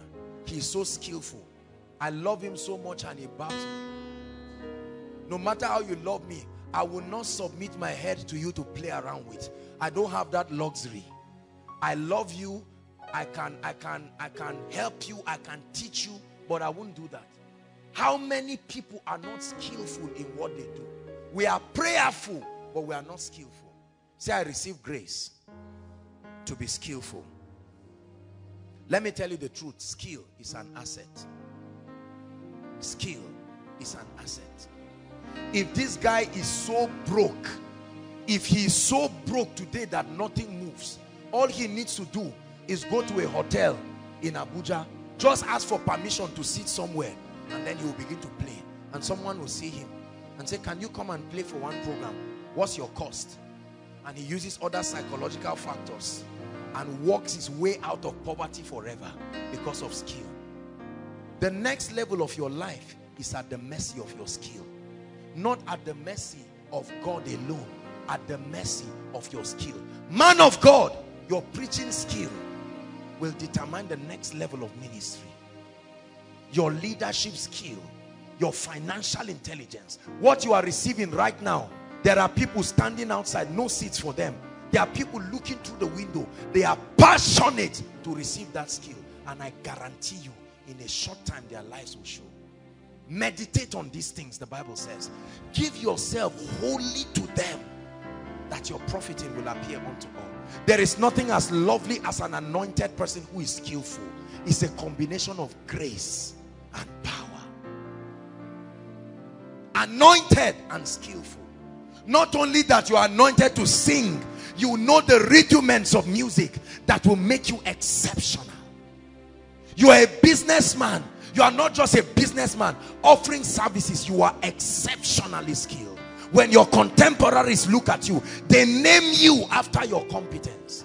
You work in your office and they give you a name that is synonymous to skill. Even your enemies will recommend you and say, please promote this guy. We hate him, but there is nobody in this company who can do it as him. I gave you a story of somebody in this country. He works 3 jobs, and he works only 3 times in a week. He is so skillful. He is the brain behind many successful companies in Nigeria. I will not mention the names of the companies. You will be surprised. They beg him. He works only 3 times in a week, and the minimum salary he gets for every one of those jobs is 500,000 minimum, and he works only 3 times. Skill will defy race. Skill will defy gender. Skill will defy age. If you are skillful, the world will honor you. That's why Wole Soyinka received the Nobel Prize. Nobody said you are from Africa. That's why Zuckerberg at 30 or 31 is still among the world's richest people. Skill defies age. I'm giving you a key. If you sit down in mediocrity, you will beg for bread. I choose to be skillful in every area. I choose to be exceptional. I avoid premature manifestation. While others are running, let them run. I will stay back and I will sharpen the knife. You are a drummer, be skillful. I've hammered on these guys. You don't want to know how skillful these guys are. I've seen their diligence. Our technical people, we emphasize skill, not just anointing brothers and sisters. It takes skill. It takes skill. It takes skill. The difference between CNN or BBC and one Christian channel around that looks as if the television is not working well is skill. It's not anointing. You watch some channels and you are angry. You are angry. Did they have to do it this way? They want cheap labor. Rather than going to call a media consultant and pay him to produce something that is world class and coordinate this, they refuse. They say there's one brother who offered to help us, and they remain in mediocrity to their detriment. Powerful message from the throne, but nobody can listen. Many people try to write books and they don't consult with people. They bring out a book that is, the message is deep, but the skill, the artistry in writing it is not there. T.D. Jakes wrote one skillful book, Woman Thou Art Loose, and he made $4 million from one book. $4 million. Multiply that by 210 and it will give you the Naira equivalent. One man's skill, build him out of poverty. One skill. You have written 10 books, nobody even knows, because you wrote like you are talking. They didn't teach you that there is a skill. You stood somewhere and you sang a song, and the people in the program vowed that they would never bring you for that meeting again. Were they blessed? Yes. Were they embarrassed? Yes. Why? You had anointing without skill. You had access to cook for a millionaire. You would have been his personal chef. You blew that moment. You were praying in tongues in the kitchen, but there was no skill. The food burned, everything went wrong. Skill. Papa Adeboye said this himself.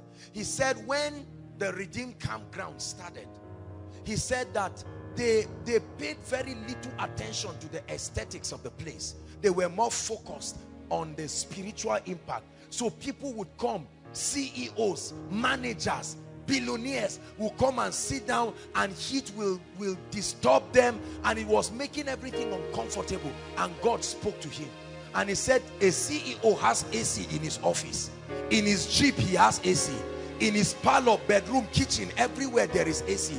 And then he comes to a very established ministry like that, and heat is destroying him. And he said they started making plans to add to the aesthetics of the place. Skill, skill, skill. Let me talk on the last point, and then we'll find somewhere to stop. Skill is an asset. It has rewarded me. I have seen the fruit of skill in my life. I have seen it exceptionally. As I travel to go for meetings, I not only see the beauty of anointing, I see the excellency of being skillful. The Bible says, study to show yourself approved, a workman that needed not to be ashamed, rightly dividing the word, skillfully dividing it. When I go for meetings, we go together with the protocol and the worship people, and I watch them as they look at me. When they say, let's now welcome Apostle Joshua Selman, and people are clapping, I'm happy because I have the skill. There's nothing you can do about it. I have it. I paid the price and God gave it. I am grateful, but I'm not apologetic about it. I know the people are going to be wowed. Just give me 10 minutes of audience and I will shock you. That's all I need. And when I pick up the mic, I know what to do. With wise counsel, make war. I know that at the end of that meeting, somebody will invite me again. It's not pride, it's the truth. You can be that confident. Skill. Please, when you go back home throughout this week, some of you, as you go home, just sit down and think of your life. Please, don't be in a hurry to sleep. You've been sleeping for years. Wake up this night and think. And say, look at how I've been playing with the opportunities God has been giving. Everything you do, nobody demands what you do again because you are not skillful. They ask you to supply clothes, you supplied nonsense. You packaged it in a rubbish way. You delivered it in an unintelligent and unprofessional way. And they vowed not to give you that opportunity again. We're on our way to better days. Now you can sing the song well. We're on our way to better days. It's not just a song. I'm on my way to better days. Hallelujah. Yesterday when I was coming from Abuja, a woman met me. And then when she met me, she wanted me to talk to her on some things. I spoke to her on a few things. And when I was talking to her, this woman was looking at me. And she said, what kind of human being are you? Where are you getting this? And I was on my way going. I said, I'm on my way rushing. And she said, please, can you give me a minute? And she ran to her room. And this woman brought out an envelope with dollars and said, take. I said, no. What is this, please? No, I'm not ready. And she squeezed it into somebody. And I said, this is somebody's salary for how many months? The gift of a man. The skill of a man. I don't talk too much about my private life, but I just want to challenge you a bit. It has nothing to do with age. It has nothing to do with gender. Are you getting what I'm saying? I hardly buy things for myself. People bring it in honor. Skill. Do you know that your skill can take you out from where you are and bail you? Yes, you may be born in Nazareth, but don't die in Nazareth. You may be born in Nazareth. God is speaking to someone here. They think you are a non-entity, but may your skill prove them wrong. May your exceptional qualities prove them wrong. Number 3, the difficulty in replacing you. Write this word down. To be valued means to not be easily replaceable. To be valued means to not be easily replaceable. To be valued means to not be easily replaceable. To be valued means to not be easily replaceable. Write this down.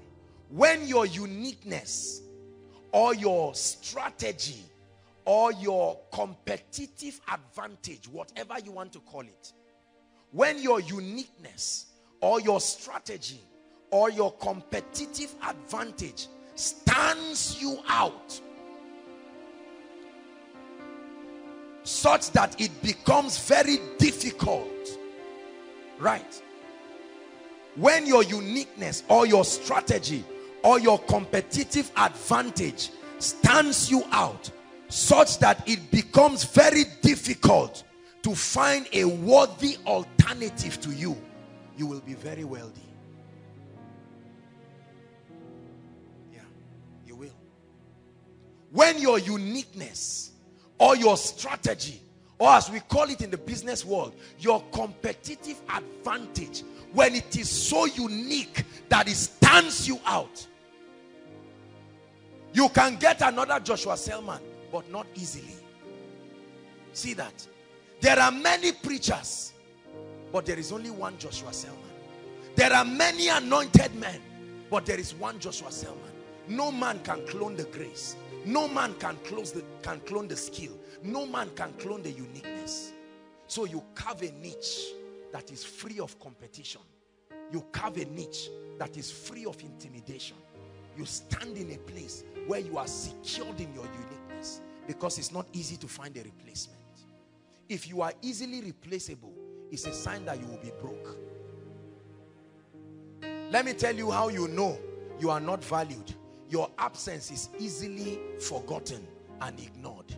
When your absence is easily forgotten, when your absence is unnoticed, it's a sign that your impact is small. Yeah.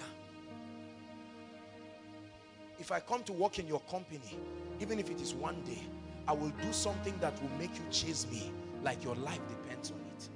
It's called value. The amount of money that comes to you is dependent on the difficulty in finding an alternative to you. When there is no alternative to you, they will pay whatever price. You will name your price. You will name your price. Hallelujah. I have taught people these things. It's difficult to get another Mike. These guys are all skillful. It's difficult to get another Elijah. It's difficult to get them. No, they are all unique. David Dam is here. Come. All these guys you see, they are skilled people, but they have their uniqueness.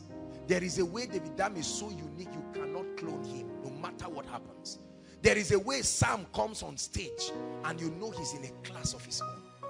What do you have in your life that truthfully you can say, when it comes to this, God has put me in a class? Void of competition. Some of you, it's only trouble that you're in a class of your own. Gossiping, all these bad things that are bad qualities. That's what you are in a class of your own. Tonight, change. Everybody is selling, but there is a way you do yours. The day you don't open your shop, people come and there are 5 shops open, but they are waiting for you. They say, Abba, can't you buy? I say, there is, I like that smile. There is a unique touch to what you do. There is a way you do what you do. You are the happiest staff in your corporation. The day you don't come, the entire workforce is gloomy. They are sad. They miss you. Some of you, nobody is missing you right now. It's bad. It's bad. It's a serious issue. Think about it. Nobody is missing what you are giving. ATC called me this morning and they said they wanted to do a novelty football match in honor of my birthday. They said they want to play football match with Koinonia to honor me on my birthday. I said, wow, that's so touching. Who will do it for you and when? It's a serious question. I'm not intimidating you. Who has chosen to go out of his way to do something for you? You are saying there is no money. There are people they are chasing with money. People bless me every day. I say it with all humility. It's not because I'm Joshua Selman. When you are not easily replaceable, you become an asset even to your enemies, because they need you to remain in business. They need your news to remain relevant. Even your enemies desire you to continue. Are you that unique? Or you are just general? I'm a general businessman, general talkative. What do you sell? Television. What is unique about? Why should I come and buy TV from you and not from someone else? Do you have that uniqueness? What do? I plait. Who have you plaited? Many people. What is your uniqueness? Is it that you plait on time? Is it that you plait well? Is it that the lady's hair will not pain her when you plait? What is your uniqueness?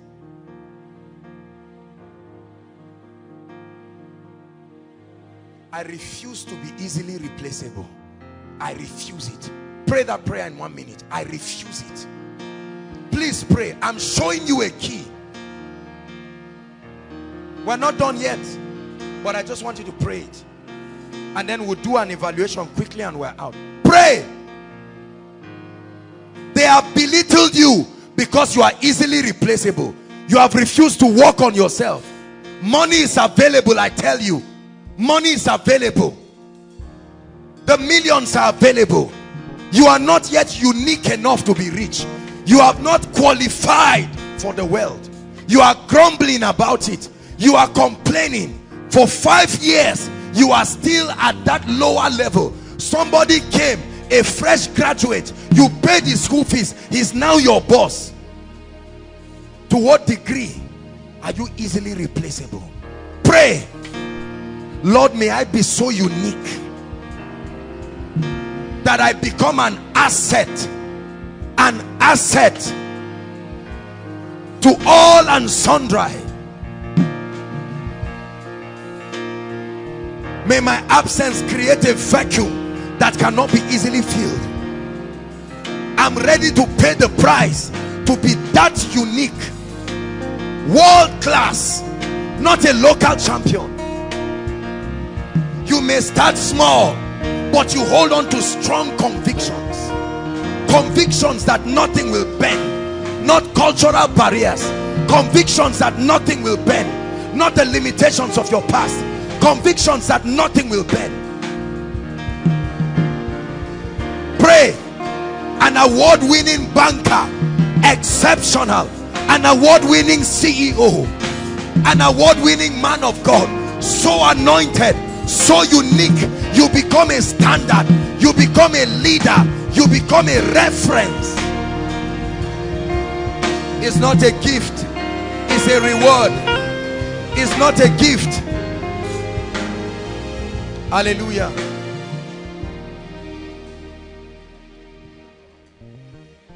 Do this, and in one day you will get what somebody will get in a lifetime. Somebody who earns 100,000 per month. How much is that per year? How much is that per year? 1.2 million. How much is that in 20 years? 24 million. Someone can give it to you in one day as a reward to your uniqueness. The lifetime. One day my father looked at me and said, you are an old man. You are a young man with gray hair. What sort of person are you? May people look at you like Jesus and say, what wisdom is this? They look at you and wonder. They don't know what to say about you. Let me tell you something. Stop responding to your critics. The only response you give your critics is greater results. Greater results. Let them keep talking. The gap will be too wide. They will be forced to shut up. Continue moving. Let me tell you, what you are seeing in ministry right now, the level of excellence and the anointing is my preparation of yesterday. Tomorrow will show you what I'm doing today. In my mind, I've left this level. No, I've left this level. I've left this level. Gentiles. This is what will make Gentiles come to your light, and kings to their brightness. Millionaires will come and they will queue up. They will queue up. One woman asked me a question. She said, my son, how come people come for counseling? Hundreds of people, and they sit down from morning till night just to talk to you for 2 minutes and 5 minutes. I didn't know what to tell her. I said, it's the same reason why a baba or a rich man will run backward to see a herbalist, and the herbalist says, turn back, and he will turn back. He knows what he's looking for. When you hold the keys to the door, they will look for you. They will beg for you. They will pay you to open the door. Oh, I found my way out of poverty. I found my way out. I found my way out. There is an eternal demand for what I do.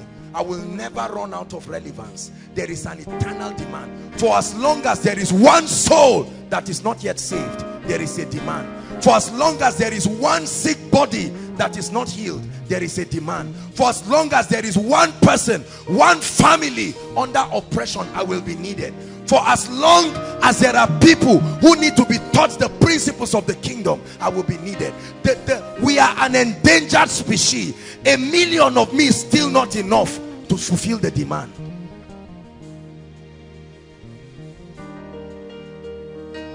You say you are a leader. How uncommon are you? One time I went to speak in a small business leadership conference, and I sat quietly. There were bank managers and people. Everybody came and was just bragging and talking stories and speaking rubbish. I was very disappointed in all humility, because I had high expectations for them. I didn't know how much I had worked on myself. They spoke and everybody spoke nonsense, and I came out. When I spoke, brothers and sisters, I tell you the truth and I lie not. I do not know how many complimentary cards and all of that and all of that, and they were talking, and I looked. I said on a good day I will go to their offices and they will drive me out. Now they are following me with complimentary cards. Stop following success. Attract it through your diligence. Stop chasing money. Attract it through your skill. Stop chasing money. Pay the price and you will drive it away and it will refuse to go.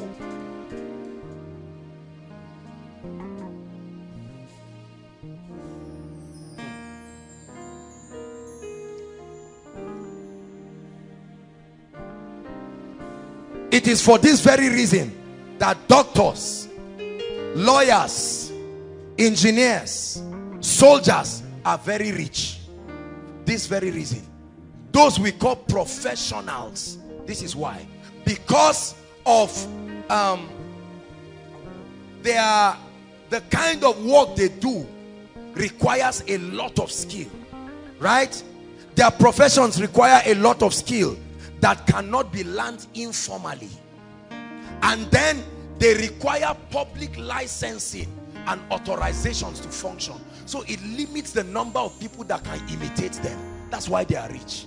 If you've ever wondered why doctors are rich, engineers, architects, and all of the people that do what we call professional courses, is because there are licenses, and to get the licenses and authorizations you need to pass through something, and not everybody can do that. So they are few, and the demand for what they have is so high, and they can set any price. Any price. May you be so powerful that you can name your price, and people will still pay you and say thank you for helping us. The same way you queue in a filling station, you are going to use your money to pay for the fuel, but you will say thank you because it's so much in demand. There is none of you under the sound of my voice who will walk what I'm telling you and will not be rich. No, not one.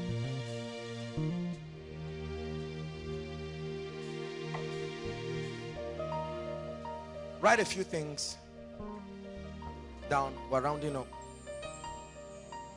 Number one, you do not seek money directly. Write this point. It's wrong. I'm looking for money is an error. You will never find it. It's not missing. You don't look for money directly. Money, like health and happiness, is an effect. It's a byproduct. You don't look for it directly. You don't look for happiness directly. You look for the things that bring happiness, right? You don't look for health directly. You eat well and it produces health. So you don't look for money directly. Money is an effect responding to a cause. Money is a byproduct of carrying out a formula. Stop looking for money. You attract it. I'm looking for money. You will never find it. Never find it.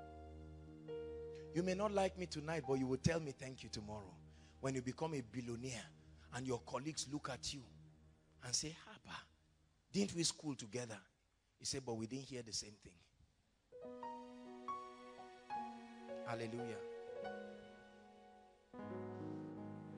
You only set it as a goal And then you seek to provide services and solutions to increase your skill and bring it into your life. I'm summarizing to you right now. 2 ways you get rich. Number 1, you get rich by increasing or improving the service that you offer. You need to sit down and birth ideas for bigger services. What is a better way to do this? You need strategies. So I'm still buttressing on the first point. You need to increase the services, whatever it is that you render. I'm telling you the truth. Repent of that cause for that thinking and that ideology of trying to get something for nothing. Listen, you can come and meet me today. You can tell me your problems. I can talk to you and I can pray with you. There may be financial problems. I will look at you. I may give you minerals or malt or apples or whatever and tell you God bless you. But I will be willing to carry 1 million and give somebody who can solve my problem. I was always willing to give. You were not willing to receive. Are you getting that? Many people, you come to many people's houses to beg for money. They will not give you money, but they will carry 1.5 on their way to the bank on Monday to go and deposit it. The money is always there. You don't get it by begging.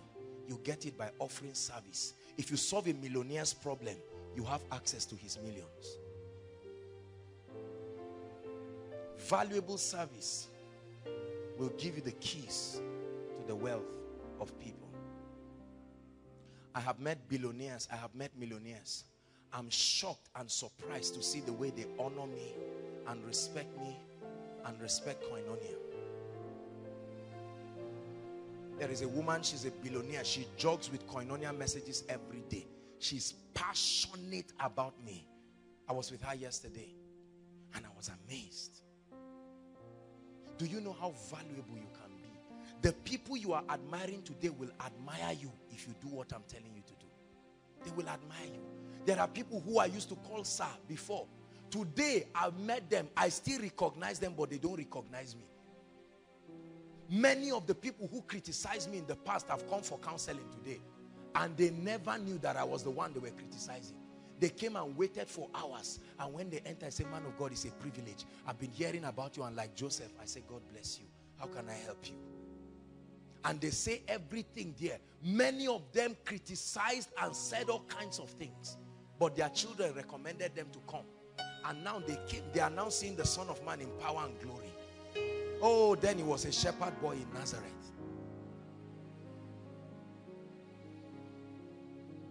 Why will you remain this way after this teaching? I will weep. You saw me, I sat down here and I was almost shedding tears, honestly. I'm not an emotional person at all, but there is a very soft side to me. Because when I sat down, I was praying while the worship team was ministering. I said, Lord, will your people respect what I will tell them? Or must they suffer to a point that their lives are almost becoming miserable before they receive it? Many of you are doing well. Parents are helping you. You are not taking care of your finances. And so you may have very little value for what I'm sharing. Until the day you get married and you find out that you are the one who is the breadwinner. That's when you go and check the dictionary and find out the meaning of the word breadwinner. It means the absolute provider. Unassisted, absolute provider. And then you will now review this message again. But the earlier you start, the faster for you. Hallelujah. The earlier you start, the faster for you. And then you increase your skill. I told you, you get rich by increasing your service, and then you increase your skill in what you currently do. Even if it's to get a job.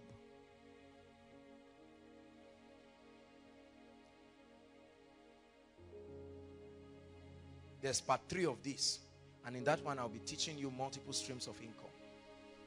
I'll be teaching you certain things. The ocean never dries because every stream flows to it. I will show you the mystery of Genesis chapter 1. The secret of unlimited abundance.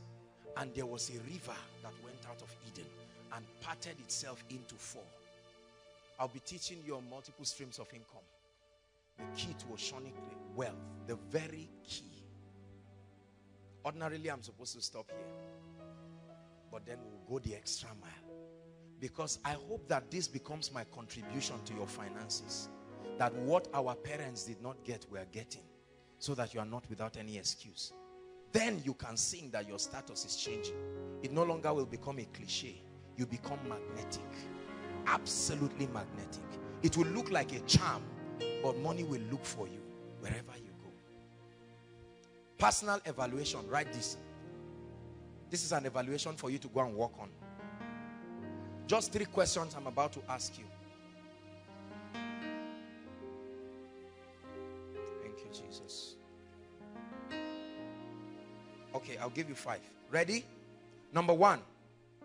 Just write personal evaluations. These are questions that you answer. We're out of time so that we can pray. Sorry, we're taking a bit of time, but I think this is worth it, right? Number 1.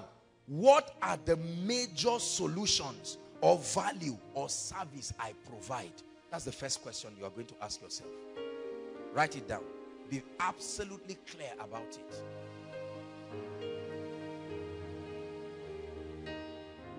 What are the major solutions?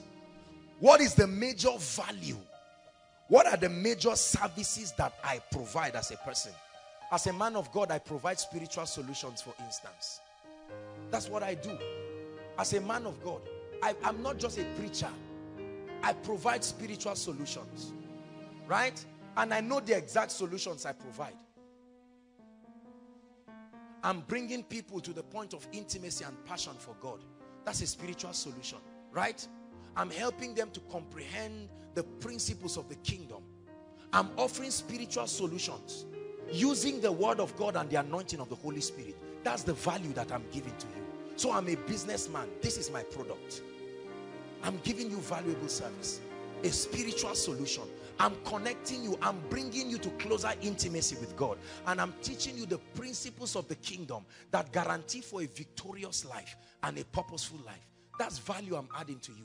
And then I'm solving solutions. I'm providing solutions and solving problems supernaturally.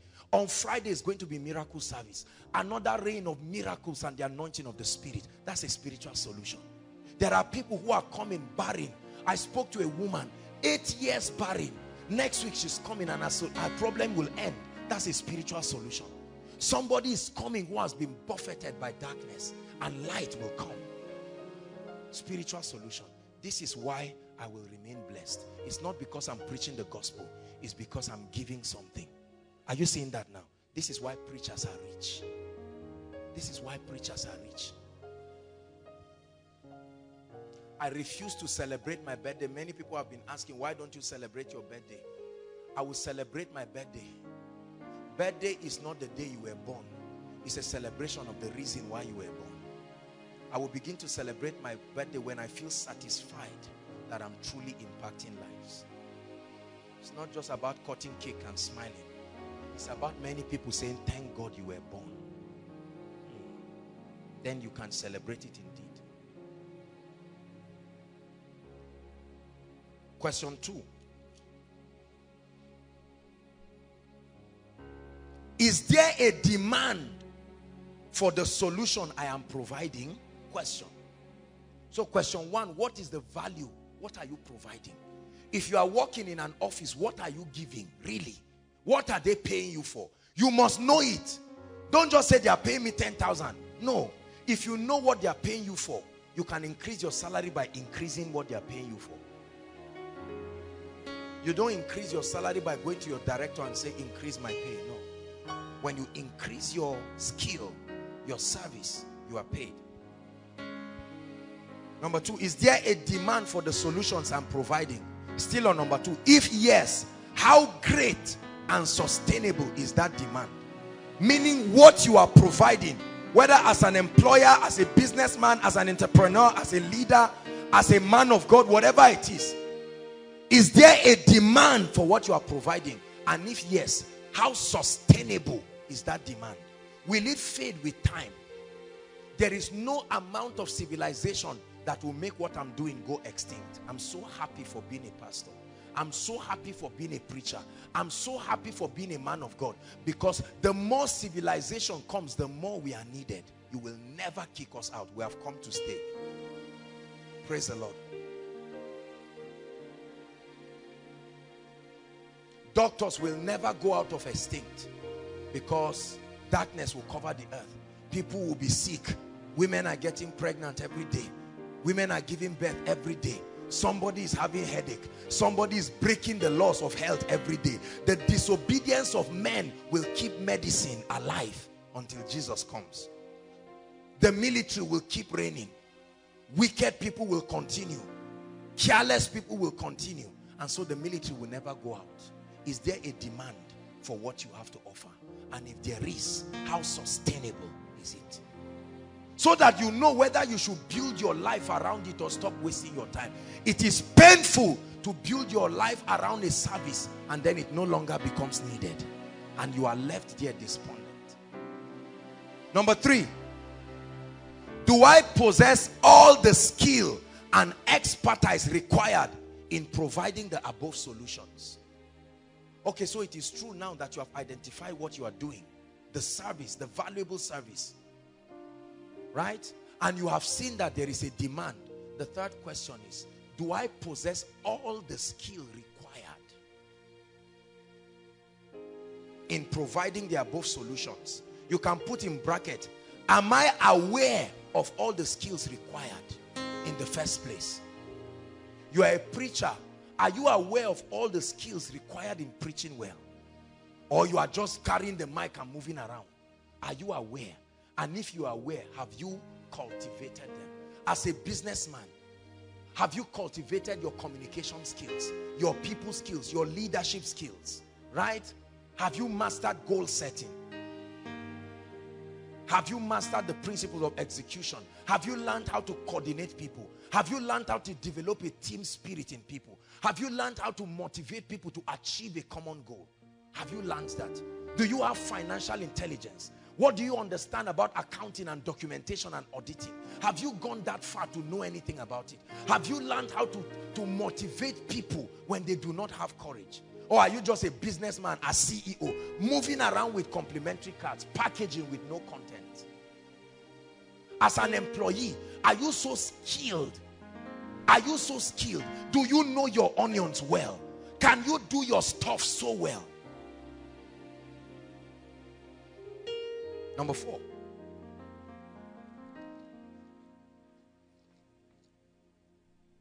Number 4. Write 2 things, just 2.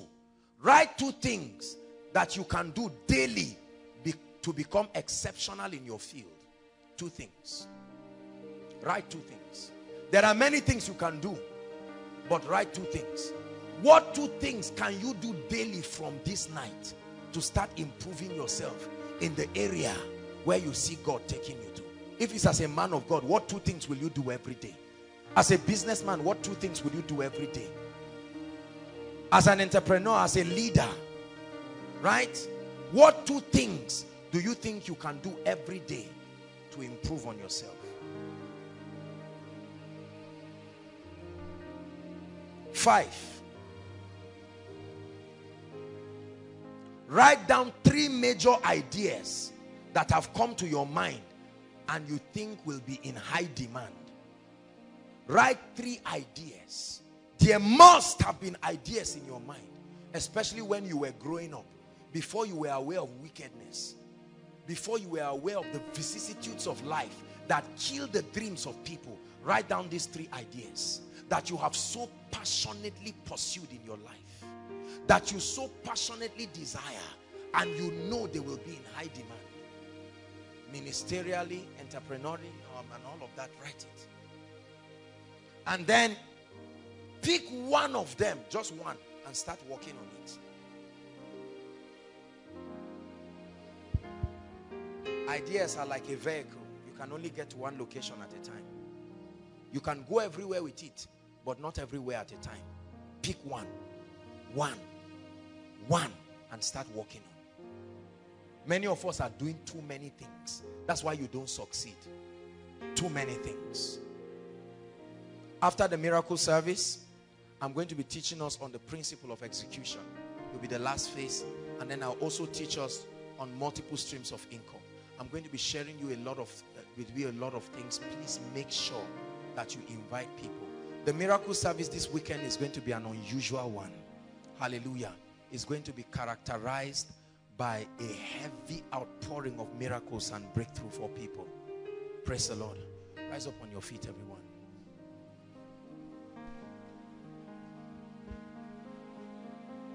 Please rise up on your feet. We're out of time. I'm on my way to better days. Just sing it 3 times and we'll pray. I'm on my way to better days. Yes, you really are. I'm on my way to better days. To better days, better days. My way to better days. Your status is changing. There's no more decline.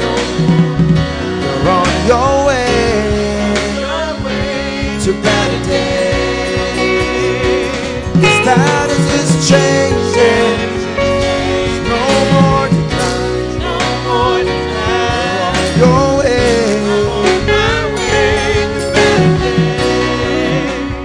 Two prayer points. Lift your voice and thank the Lord for this information tonight. Lift your voice and thank the Lord for this information.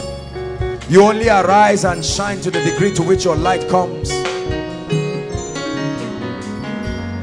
You only arise and shine to the degree to which your light comes, and the degree to which the glory of the Lord is risen upon you. Gentiles will come to your light and their kings to the brightness of your rising. Your gates will be continually open to receive the forces of the Gentiles. Where you have been deserted so that no man passes through you, you become an eternal excellency and a joy of many generations. Pray and thank God for this information. Lord, I give you praise. I give you praise for the mental revolution. I give you praise for the equipping. Hallelujah. Prayer point number 2. Cry for grace to take action based on this truth. They had the word just like we did, but the word did not profit them, not being mixed with faith. Pray. You have gotten some of the keys. Believe me, what you have had tonight is not elementary at all. At all. This is the secret of winners. Pray. It's the secret of the wealthy. Grace, oh God, to put it to action.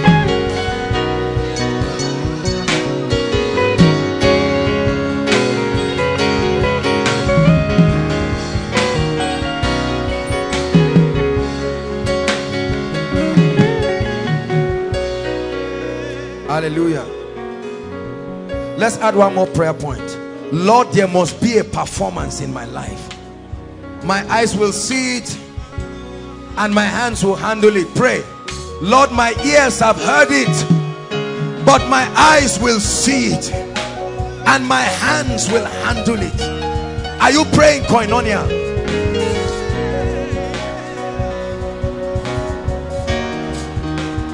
My ears have heard this truth, but Lord, my eyes will see it and my hands will handle it.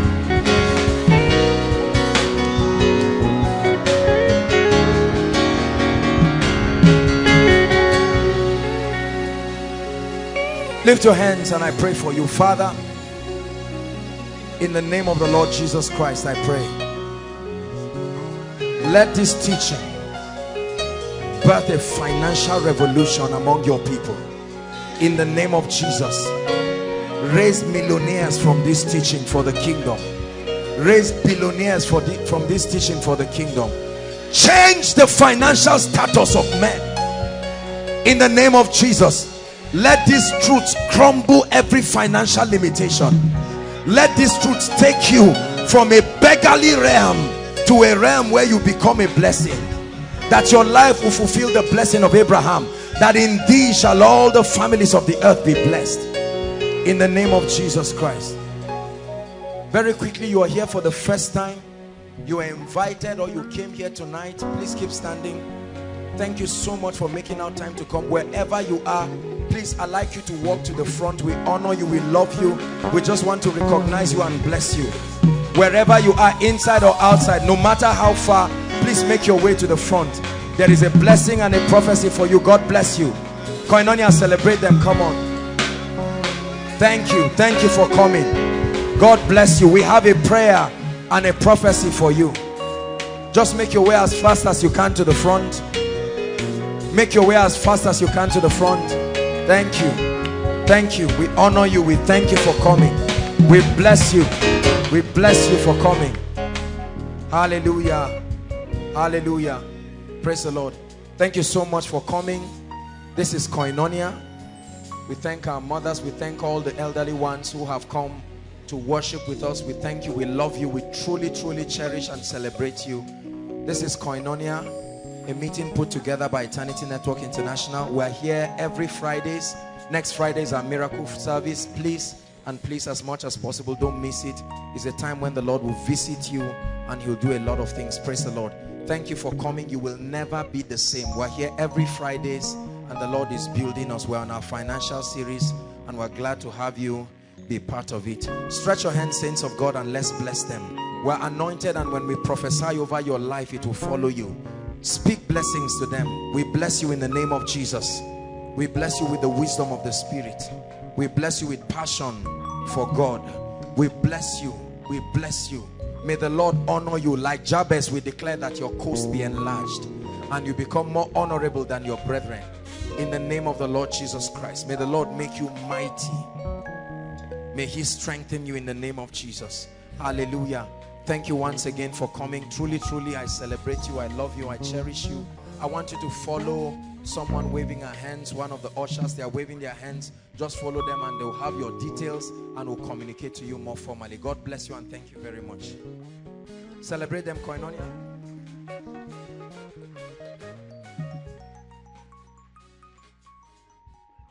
Hallelujah. Dearly beloved, I hope you were blessed by this message. Do not keep the video to yourself. Share to as many as you can to help them bless. Check our homepage for more of our messages. Subscribe to the channel, comment on it, like it. See you on our next video. Bye. Pray for your destiny.